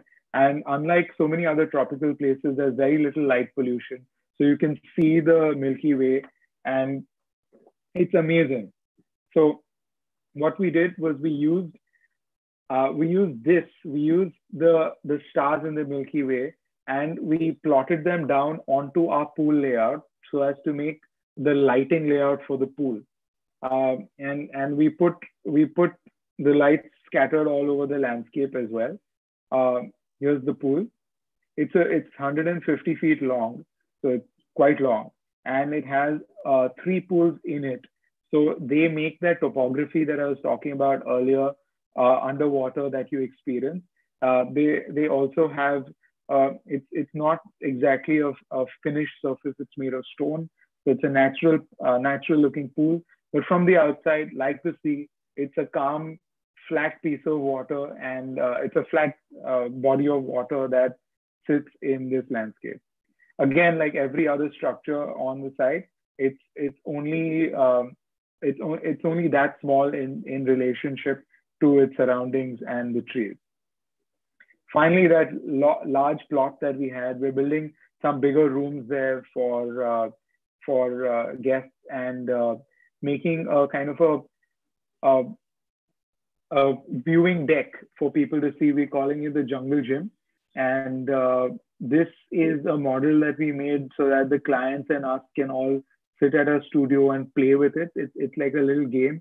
They're made with 3D printed stairs and brass rods that come up, and you can pull them out and reconfigure all the stairs the way you like to make whatever you want to make. Because we want this project really to be a project of its surroundings and of its environment. So we want you to experience the environment to its fullest. This structure will really help with doing that.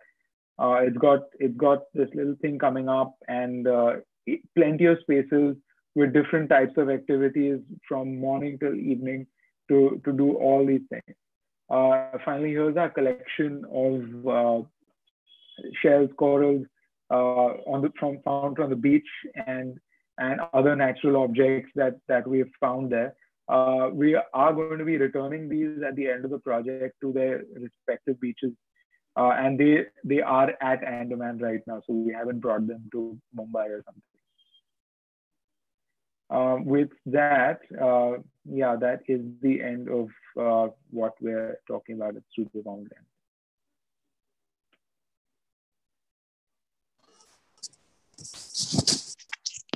Thank you so much, Pranav and Shweta, for sharing your wonderful work with us.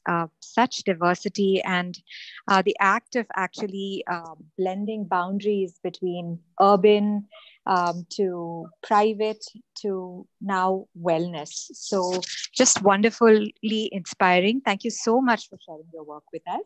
With this, we now open out the session for conversation. I would like to introduce and welcome our moderators for the conversation. Architect Chinar Balsaraf from Mumbai. He graduated from IES College of Architecture, Mumbai in 2018 and has studied Indian art and aesthetic at Jnana Parva, Mumbai. He is currently working at SNK Mumbai and has been associated at Hekar Foundation as a research associate. He is deeply interested in architectural research and cultural landscape. We also welcome our second moderator for today, architecture student Nikita Sunil Valikar. She's a final year architecture student from ASADI Cochin, India. She is a contributor to the Indian magazine A+T. Nikita is passionate about understanding people through the environment and the systems. Nikita is also part of our DU conference team for the very first DU conference. Welcome to Chinar and Nikita. With this, we thank our speakers for their fabulous presentations and open the session for conversation. We invite the audience to please type in audience questions. Thank you.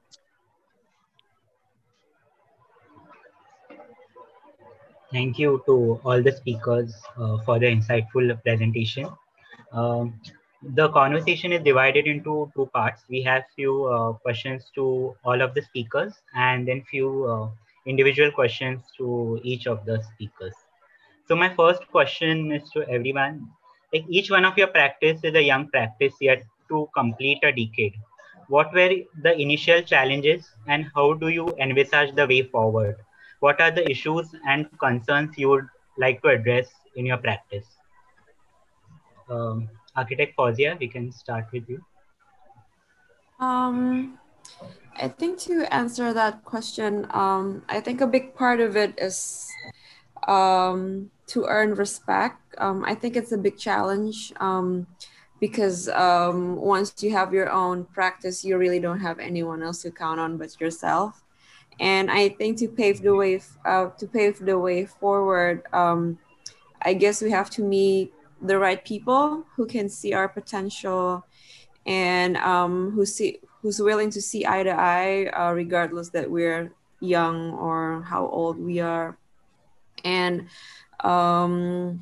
also through our practice, I think the thing we want to address is that it's a big world out there for architects, and I think there's a cake for everyone. There's no right and wrong path in architecture. You can just start doing your own thing as soon as you graduate school, or you want to work for someone for 10 years, like both are fine.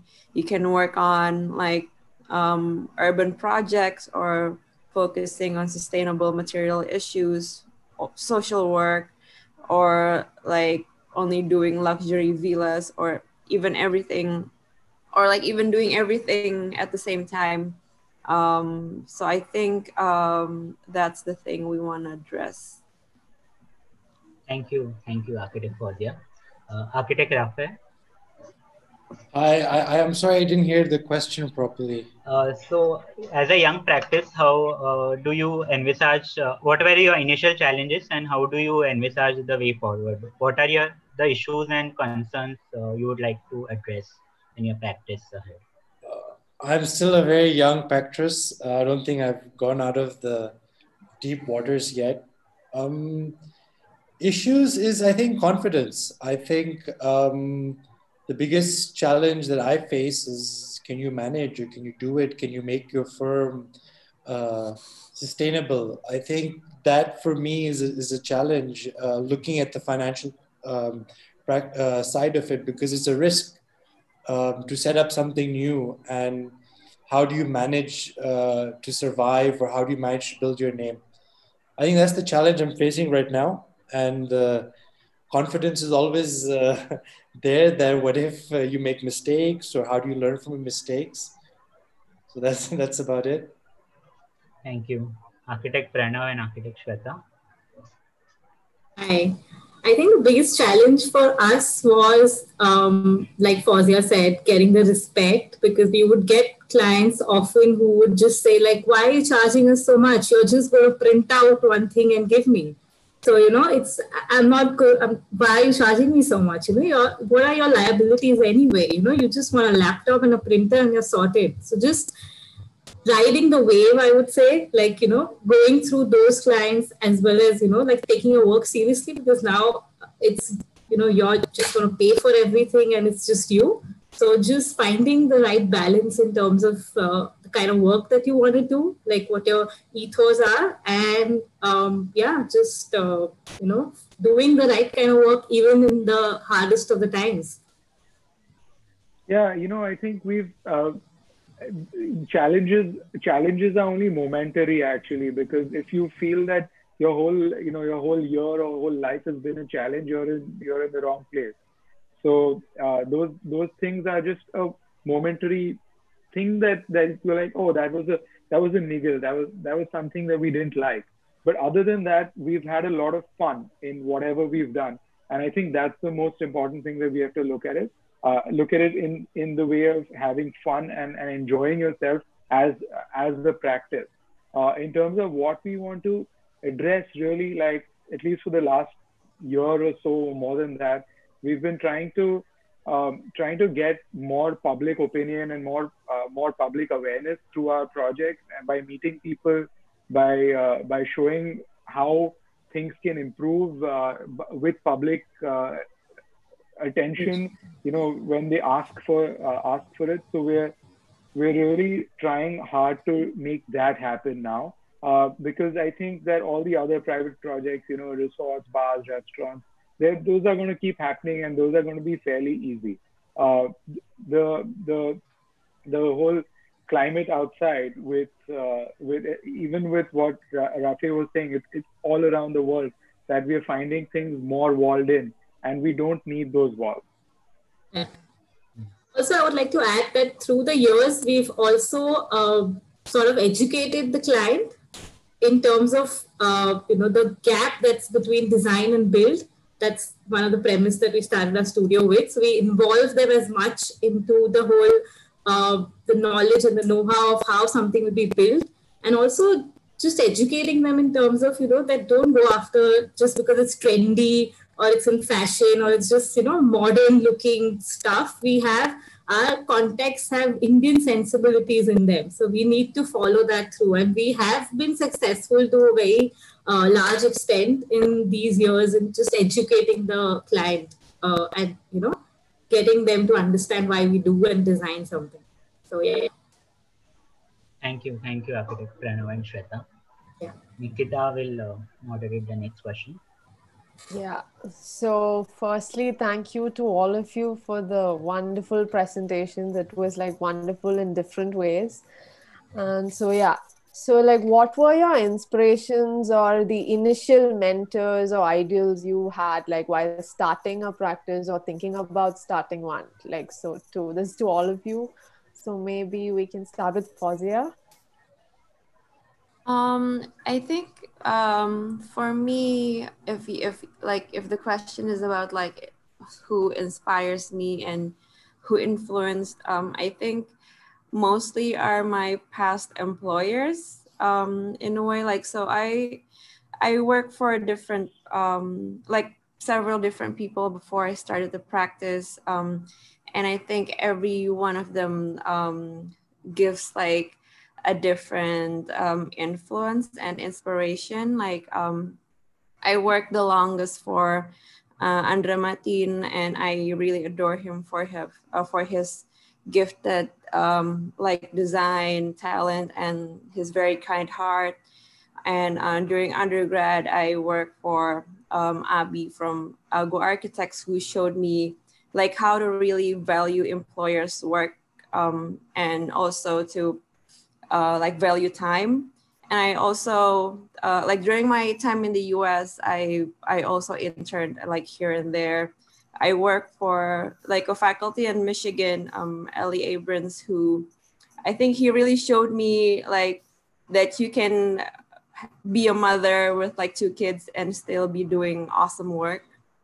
And also I did a brief time in Moss in New York, and I really love their like meticulous approach in like studio culture, and then like their quirky branding. And the last person I worked for is Christian Wassman in New York, and I think what I really get from him is that he's really hands-on, and like he really shows like intense love and passion for everything he does. So I kind of get every like energy from every people I worked with before, and also apart from what I experienced, because so in FAR I have two other partners, so it's not only about me, but I also look into the works of their previous employers as well, because we never work in the same office, but I try to like understand what their inspirations are too. So I really try to get to know their past employers as well. So it's like a mix of everything for me. All right. Thank you, Fauzia. So now we'll hear from Rafeeh. Who inspires me? For me, it's a bit slightly different. I think the most important thing are teachers. And I had this one teacher who told me I was not meant to be an architect. So I think that was my biggest inspiration, her telling me that I can't do it. And it just pushed me there to prove her wrong. So that was my biggest, or still is, driving force, that to prove to her that I can be an architect. And for us, what is an architect? And an architect is basically when you achieve something or you actually make a difference. So I'm still striving for that. And hopefully once when I do, I can send it to her. Otherwise, the general inspirations every day, people who see you, the work you see, I think people should just be observant and travel and just understand what people do and why they do it. Yeah. All right. Yeah, I'm sure you're doing some great thing and you're having more to do. Yeah, so thank you. Now, yeah, to architect Shweta and Pranav. I think everything inspires me, like nature, music, traveling, visiting ancestral properties, especially, where people haven't been, some things that are run down, and just learning from the past more than, what's going to happen, or, you know, worrying about that. And also, like people who we worked with, I interned at Studio Mumbai, and there was this architect, Bijoy Jain, who was looking into everything so meticulously. I learned about making beautiful drawings there. Each or everything had to be measured on site and then, come back to the studio and draw it up. After that, I just wanted to test water. So I worked at the studio, then I tried working at a mid-sized firm, then I worked at like a corporate, like a big builder's office. And I was like, I don't like any of that. I liked where I interned, and that's what, my studio should also be, So yeah, my inspiration is all of this. All right. Yeah. Well, I used to work at Studio Mumbai too, so obviously that became a big learning part for me. But then I also studied at Taliesin, so Frank Lloyd Wright's ideology, and a lot of what he taught the world is there, and it kind of exists with a lot of people even now, because it's very important learning from nature and all of those things. Besides that, I think the single biggest building that has had an influence is the Kailashnath temple in Ellora. And I saw that almost like 13, 14 years ago, probably. And that was the only time I saw it. But I'm telling you, like, you will learn a lifetime's worth of architecture if you go there for a day. So it is the best place in the world to learn about scale, form, so many things. And you can just go there, take some lunch, and spend like a whole day there, learning from that building. All right. It was really nice to hear from both of you. Over to Chinar again. So my question is to Studio Pomegranate. Your practice is a multidisciplinary practice, from private residence interiors to urban interventions. Is it a deliberate attempt you have tried to infuse in your practice, or how did the journey begin? Would you like to share some thoughts on it? We started, we built, someone asked us once if we'd design a footpath. So we said yes, and we'll design. So it was like we'll just do everything, but we'll do it to the best of our abilities. And we're not going to say no because it's a certain type of project.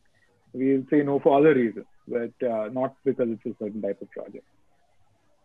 Yeah, also with that footpath project, it was so funny because it was like almost like a joke that they asked us, they're like, would you, do architects design footpaths? And I was like, architects can design everything. And we saw that as an opportunity to open up public spaces as a conversation within normal people, why something makes, why certain spaces become better and more usable, like how we saw in Rafeeh's research as well. Yeah. So, a lot of impact is being created when you show people a before and after, transformation of a space, and then people are mindful and then they're questioning their local authorities. And, the dialogue kept on going on. And then, the underflyover happened. And we did a lot other urban projects which were not shown here, but also that one project just gave us the confidence that, we can design everything to the best of our abilities and the scale doesn't matter. So that is why you can call it a deliberate attempt, but we can design everything, that comes our way. So yeah, no matter the scale. It was a footpath. It got designed and built in in less than a year, and then it was suddenly in all the national newspapers and everything. So it was so surprising that a whole country doesn't have a single designed footpath, and it was scary as well. So we kind of kept working in that direction, and we kept working in every other direction that we found. So now you can see what we're at. We're like with all kinds of projects at once.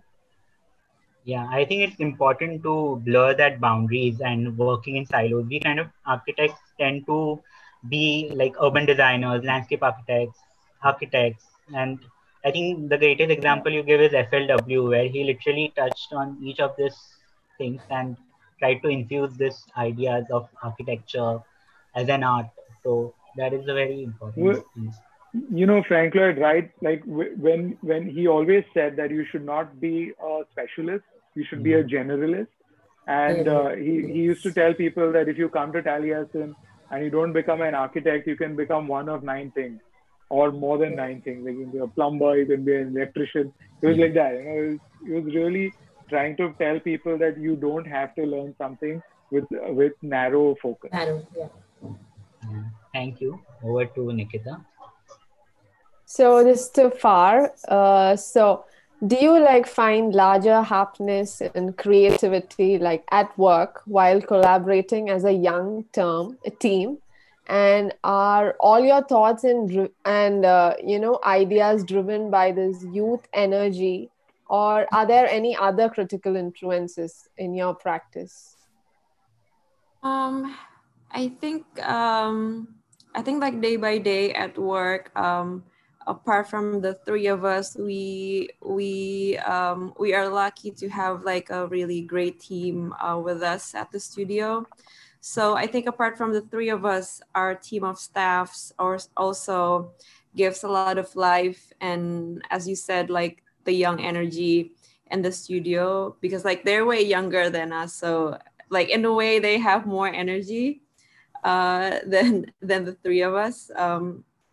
And I think we learn a lot from them as well, as much as maybe they think they learn something from us.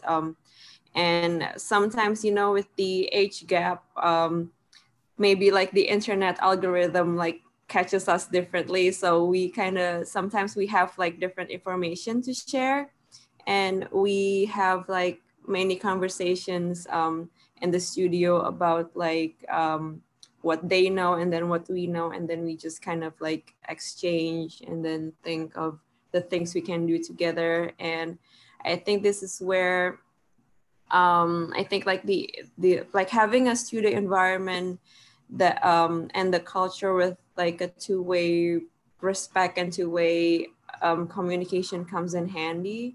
So I think like for this question, I really want to like give credit to like the whole team in the studio for always like giving that energy for all of us. All right. Yeah, so over to Chinnar again. My question is to Rafeeh, architect Rafeeh. Your work and research is the intersection between architecture and urban design. What is your approach to architecture? Do you think it is important to blur the line between architecture and urban design? Or do you think we should stop working in silos? I mean, for this particular project that I shared, it was a merger of both.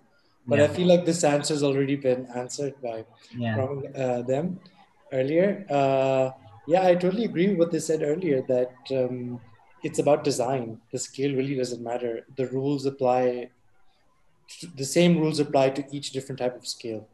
It's the way you approach it. And I just think we should look more into a problem that, for me, to how to design is to the architecture to solve a problem, and we should look more into research before diving into the solution. Yeah, so we should work, in a very uniform way. Thank you, architect Rafeeh. Nikita. All right, this to Pomegranate again. So, like having done projects and collaborations of higher relevance to the general public and the common people, like you have a lot of humanitarian touch and study and research in almost everything you've worked upon. So, do you find your projects or thoughts like future proof for a pandemic environment? I think we need not really think about the pandemic environment as sort of a break point. It is a break point, but it's something that we have created over a very long time. So it has been created because of this use and throw culture and polluting and so many different things that we've been doing that have not been good for the planet. Now, when we build something, we really should not be thinking about it in with this idea of a lifetime. When you say that, oh, I'm building this building for 20 years, like really, like the pyramids were built, and then we're coming here and we're seeing them after 8,000 years. And what are you talking about? The Taj Mahal. So none of these architects have outlived their buildings, but unfortunately now we're at a time when architects are outliving their buildings, and that is really, really unfortunate. So with our practice, we are always looking at the life cycle of the building, how it does overall. We also don't look at any sort of fashion, style, trend, none of that. We don't. If someone tells us that, oh, here's my Pinterest board, sorry, we're not looking at that. What we're looking at is a full picture of what the project is, what it could be to its best, and if it works with this. So similarly, like the pandemic, after the pandemic, we're going to keep doing that, but with an even bigger force. We're going to be like, look, you caused the pandemic, and now let's see what we can do about it. So I think everyone should hold each other responsible in that way for what has happened, and just work really hard in ensuring that we are better and better for our planet in the long run. All right, thank you. Thank you. This is the question to all the speakers. What do you wish you knew when you were starting? What advice would you give to those who are recently starting in architecture and design? Architect Fauziya, we can start with you. I think that design skill is only like one thing among other aspects we gotta have. I think Rafeeh touched on this matter before, like the ability to like figure out your finances, also like in a way to market ourselves, like among other things that are not design related. And also you asked about like advice, right? Like, Yeah. yeah. And I guess like like we only have been doing this for 3 years, so we are not like into deep too, but like so far I guess we always talked about like how to like we should never underestimate on like what the future holds for you. Like I think like the three of us didn't actually like prepare the growth of the studio at first. Like we didn't expect like in 3 years we would like multiple the team members like in numbers. So in a way, like we're not fully prepared. Like we only have like a small space, and then we like we don't have anyone like looking out for our finances. We don't have like people like admins to help us. So I think like if we kind of like if we are able to like back to the past, we would think more about like how to anticipate growth. So I think it's more to like you should expect the worst, but you also should expect for the best. Like I think like what we did, we only like expect for the worst, but we didn't expect for the best. So it's been pretty exciting though to have that. Take it up there. What advice that made my life easier? I don't know. It's been such a long journey. I can't even remember. Maybe that you'll have to work really hard. If I'd known I had to work so hard, I probably wouldn't have become an architect. Advice to give. Advice to give. I mean, like our reward. Like generally. When you design something, you only see it a couple of years later. So that patience and reward. If only I'd known to be more patient, I guess that would have helped. Advice I would like to give to younger architects: learn everything. Don't be arrogant. If someone tells you to make a bill of quantities, don't say that's not my job. I think do everything. If someone says do a detail, design the detail. I think always take up a challenge and try to be as well-rounded as possible, because all these different tools help in the end. Thank you. Thank you. Architect Shweta and Architect Pranav. I wish when we were starting out, I knew how, like just human psychology, just knowing the person. Like it's come through experience over the years. It's not just clients, it's contractors and people who supply material to you. It's just a whole different ball game after you've spent all this time designing it to actually get it built off the ground and, to have a successful project. So it's just, we've had a couple of bad experiences, just taught us a lot of things. So just, you're young, you're naive, you just think, people are just saying what they mean, but they don't sometimes. So just, learning that. And I don't know, my advice to a lot of like interns who come to us and a lot of young architects is just, I would say it in Bob Dylan's words, like, you don't need a weatherman to tell you which way the wind is blowing. Like, get out there, learn by doing. And so keep on doing. You're going to make mistakes, but that's how you're going to learn. And so many of the young people who come to, at least to our studio, are just a little, maybe protected by their families or what, I don't know. But they just go out there and keep on exploring and doing, So, yeah, I mean, life's the best teacher. So you experience it on your own. Yeah, I agree with everybody, and I would say the same. But I think I don't have anything more to say. But when like 5 years ago, maybe we did our first store for Ritu Kumar, and I don't think either of us is scared of anything or anything like that. We're quite bold people generally, but Mrs. Kumar was sitting with us, and we were just having a good a talk actually after it was done, and she looked at me and said, "Don't be afraid." She actually drew it and she wrote a message She to you. actually drew something in my sketchbook. So for Fauzia and Rafeeh, Ritu Kumar is a famous fashion designer and she's quite old and she's like one of the oldest fashion designers in India. And yeah, she's amazing.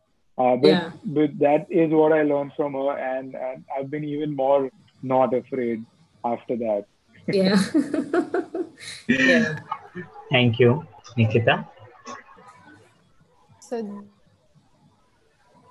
this to architect Rafeeh.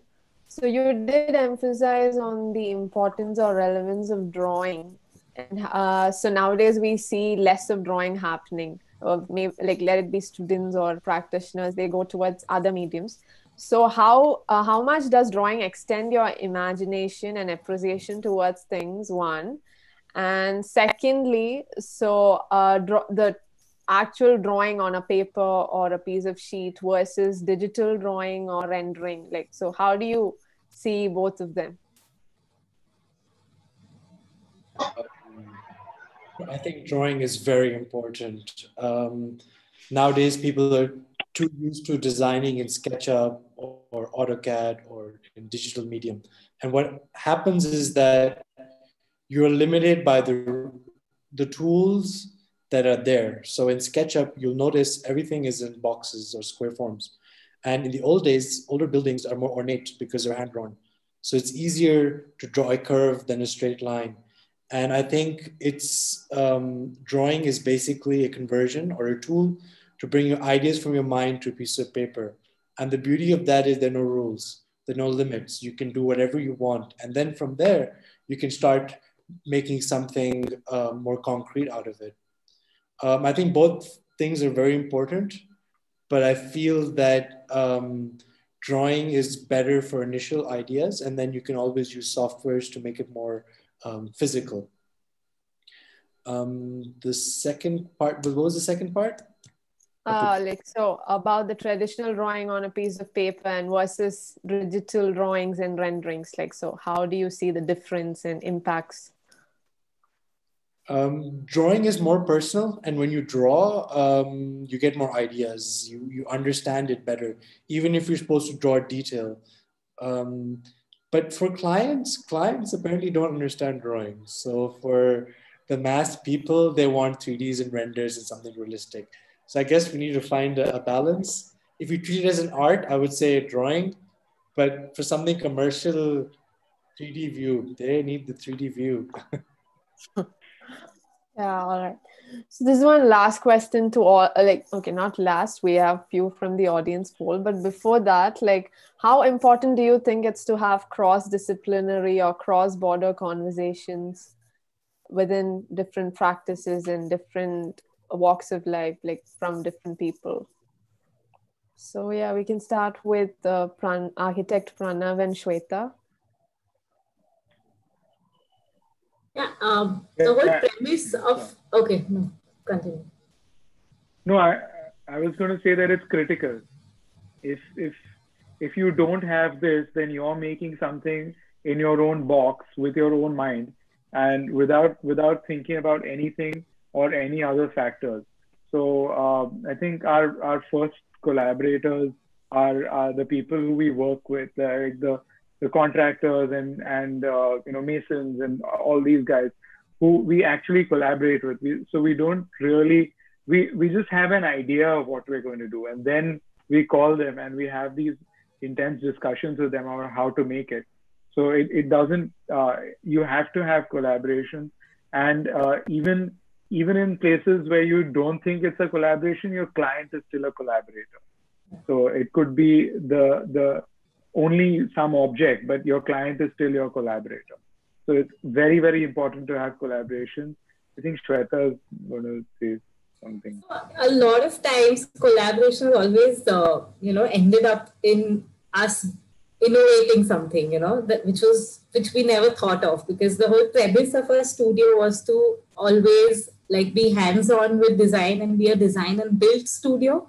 So that hence we do a lot of models with actual materials. So at that time, the carpenter say the Andaman model. So, we cast it in concrete. It's just, we are always collaborating with people because there's something that we haven't thought of and that adds value to the project. So I think collaboration is key, and that has been with us since day one. So yeah. And cross-border, yes, we are hoping to, sometime work with Fauzia or Rafeeh on any of the projects in either of the cities, or they coming to Bombay. So we're always open to collaborating. And I think that is very, very important. I mean, just staying connected with people. I think as a design community, it's just, even though you don't end up doing a project, just being connected with each other and just having this inflow and outflow of ideas is, I think is a must. And I think that's why DU is doing such a great job of, always trying to get cross-border conversations happening. So it's pretty interesting. All right, thank you. So yeah, from architect Fauzia.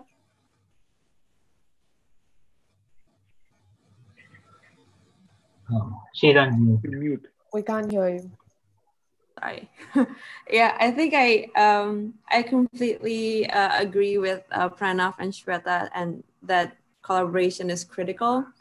And I think I want to also point something about, like, I personally feel that, at least for me, like architecture education tends to make us like jack of all trades. Like we we are used to do everything like by ourselves. We do the model, we do the construction drawing, we lay out our own portfolios, make our own websites, and all of those things. And while I think in the real world, you can actually like make someone do something for you to like collaborate together. And I think, like you can really choose to collaborate with other expertise. Like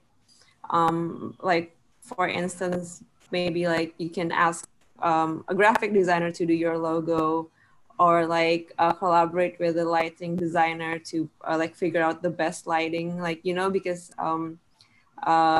like as like we all feel that architects are mostly like generalists. So I think it's also interesting if we have like conversations and collaborations with other expertise. So and I think when that happens, like some rich learning would happen like between us. Like, so I think it's like we all like should go towards that direction.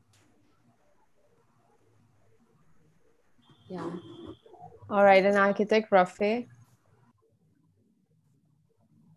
Collaboration for me doesn't necessarily mean that two people work on the same project. This is my first web seminar, and I've learned quite a bit from the other two firms. And I've realized that we all face similar problems. And I think just being in conversation with other architects in different areas, but having the same context, you learn so much. And just by talking to them, they can help you address certain problems you're currently facing now that they've already faced, especially with the Pomegranate's under the bus example. I mean, under the highway bridge, that's a problem we face. And I think just being in conversation, you can just learn so much, and our cultures are the same. And I think that's just enough. Just by talking, you can make life so much easier. And I'm sure the political problems that they face would be very similar to the problems I would face if I was to go to do the same project. And just by talking, I can learn so much. So I think it's a great initiative by DU, and I'm hopefully going to try to listen to all the rest of them as well. Thank you guys for having us and arranging this event. Thank you. Thank you. We have one audience question for Studio Pomegranate. The Andaman project which you showed, where in Andaman it is located and when it will be completed? Someone excited to come stay there, I think. It's in the middle part of Andaman, and I can't tell you where it is because Yeah, it's we're bound incredibly by. difficult to get there also. Yeah. But yeah, it should be. It may not be completed in the same form, and it will be a bit different, and because the pandemic has changed things for us, Yeah. and but it will say another 2 years, 2 or 3 years, and it should have some stuff going on out there. It'll take a long time because like everything else, uh, and especially there, it's completely inaccessible site. We have to get there by boat and stuff. So we're going to try to finish it in 2 or 3 years. Thank you. Yeah. Over to Follow us on Sakshi. Instagram to do Yeah, more. we, we Thank we you. Instagram a lot when we go there. Yeah, sure. Thank you, Studio Yes. Pomegranate, Studio FFFAAARRR, and Studio Manzil for the presentation and being in conversation with us today. I'll hand it over to Sakshi. Thank you. Hi, so I actually do have a question for architect Rafeeh. Firstly, I really enjoyed seeing your drawings. I think they were so detailed and they were so telling. In fact, it sort of reminded me of a concept that I studied in college, which was called hostile architecture, which was a lot of what you were talking about, where urban planners intentionally use certain unpleasant design techniques to limit or deter certain activities in a city. For example, homelessness and stray animals and other things. So I was just wondering, I was curious because how would you, or what is your take on, as architects, how can we make our urban spaces friendlier and more inclusive without really compromising on like maintaining order and safety and restricting such so-called nuisance activities? That's the challenge, and I feel that there is a balance between both of them. We should always try to design it a certain way, and these nonsense activities of probably bum sleeping in certain areas, they're still people. And why can't we design in a way that we facilitate it? They're human beings. I think architecture should, instead of trying to avoid certain aspects, should encourage it and try to make it in a form of art or pleasantry. There's a street in Ghent, in Belgium, that is purely, it's called Graffiti Strat. It's Graffiti Street. It's purely for artists. And you can do as much graffiti as you want, and it's legal. And this is an example where these certain behaviors, you're encouraging it and you're making it part of the architecture. And the beauty of that street is every time you pass by it, it changes. The dynamics or the colors or the design keeps changing. I hope that answers your question. Yeah, absolutely. Actually, you brought a whole new perspective, which was why don't cities actually accommodate and encourage and celebrate, certain aspects? And yeah, I think it's a very like insightful thing. Thank you. If I may add, I think design should be an enabler and not an inhibitor. And that is, and there's no case where you can see why you should stop, like, you should put those spikes for people or for birds or for animals. I mean, it's horrible, and you should never do that. Absolutely. Thank you. With that, we end our moderation session. I hand over to Kavindu to close.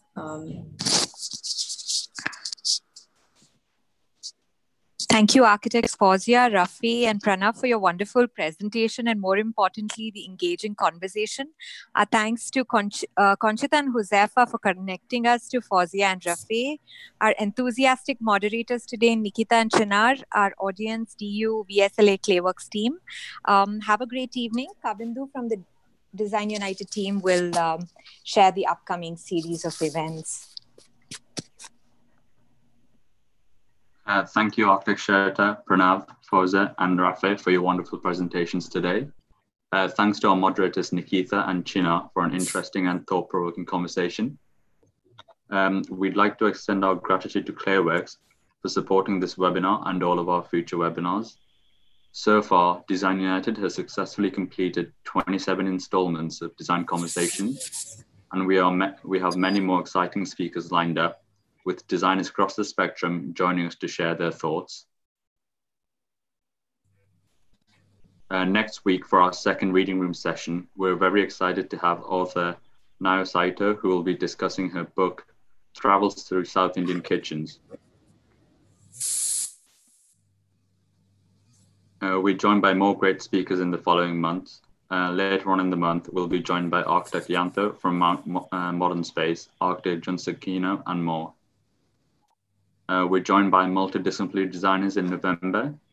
We're pleased to have Studio Karam, the spectacular engineer Deepal Vikramasinghe, who worked with the late Jeffrey Bawa on his Kandalama Hotel. He will be talking about the restoration of the Bentota Hotel. Along with Deepal, we will have the renowned Indian engineer Manjunath with two inspiring structural designers. Do also fill in a feedback form that will pop up on your browser about today's webinar.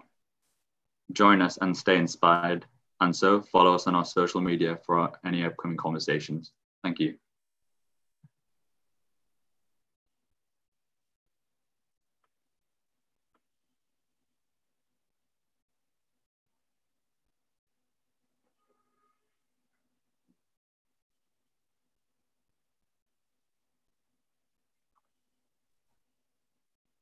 Sorry, I was on mute, sorry. We request the architects to stay back for a bit and then provide some feedback on today's session and what your thoughts on Design United as a platform in general as well. Thank you.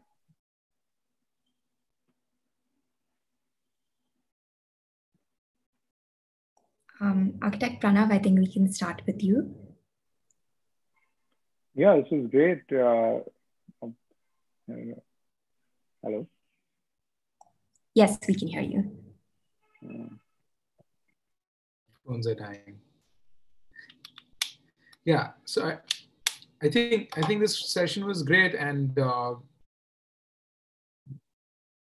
what I mean, I guess no, I don't really have any feedback really at the moment, at least. Maybe I'll think of something. I think it was a great session, and it's a great idea to bring in people from around the world. Sorry, my puppy is just gotten up from sleep. So, and yeah, I mean, it was amazing to meet people who we otherwise wouldn't, you know. I mean, I know with technology, with Facebook, Instagram, it's become easier, but also this initiative makes it, you know, much more approachable, at least for students. I think it's a great platform for them to learn from people who've been running their studios or what could be done in a better way, and, you know, look at people's research. So yeah, I mean, a great initiative, and I'm going to go look at your YouTube channel for more conversations now. And yeah, keep it up. I mean, kudos to you all.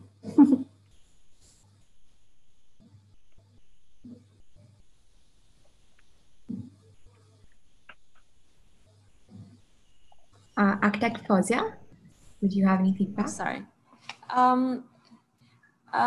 I don't have like a negative feedback or anything, because I think from like the several webinars I've been before, I think this is like one of the most organized.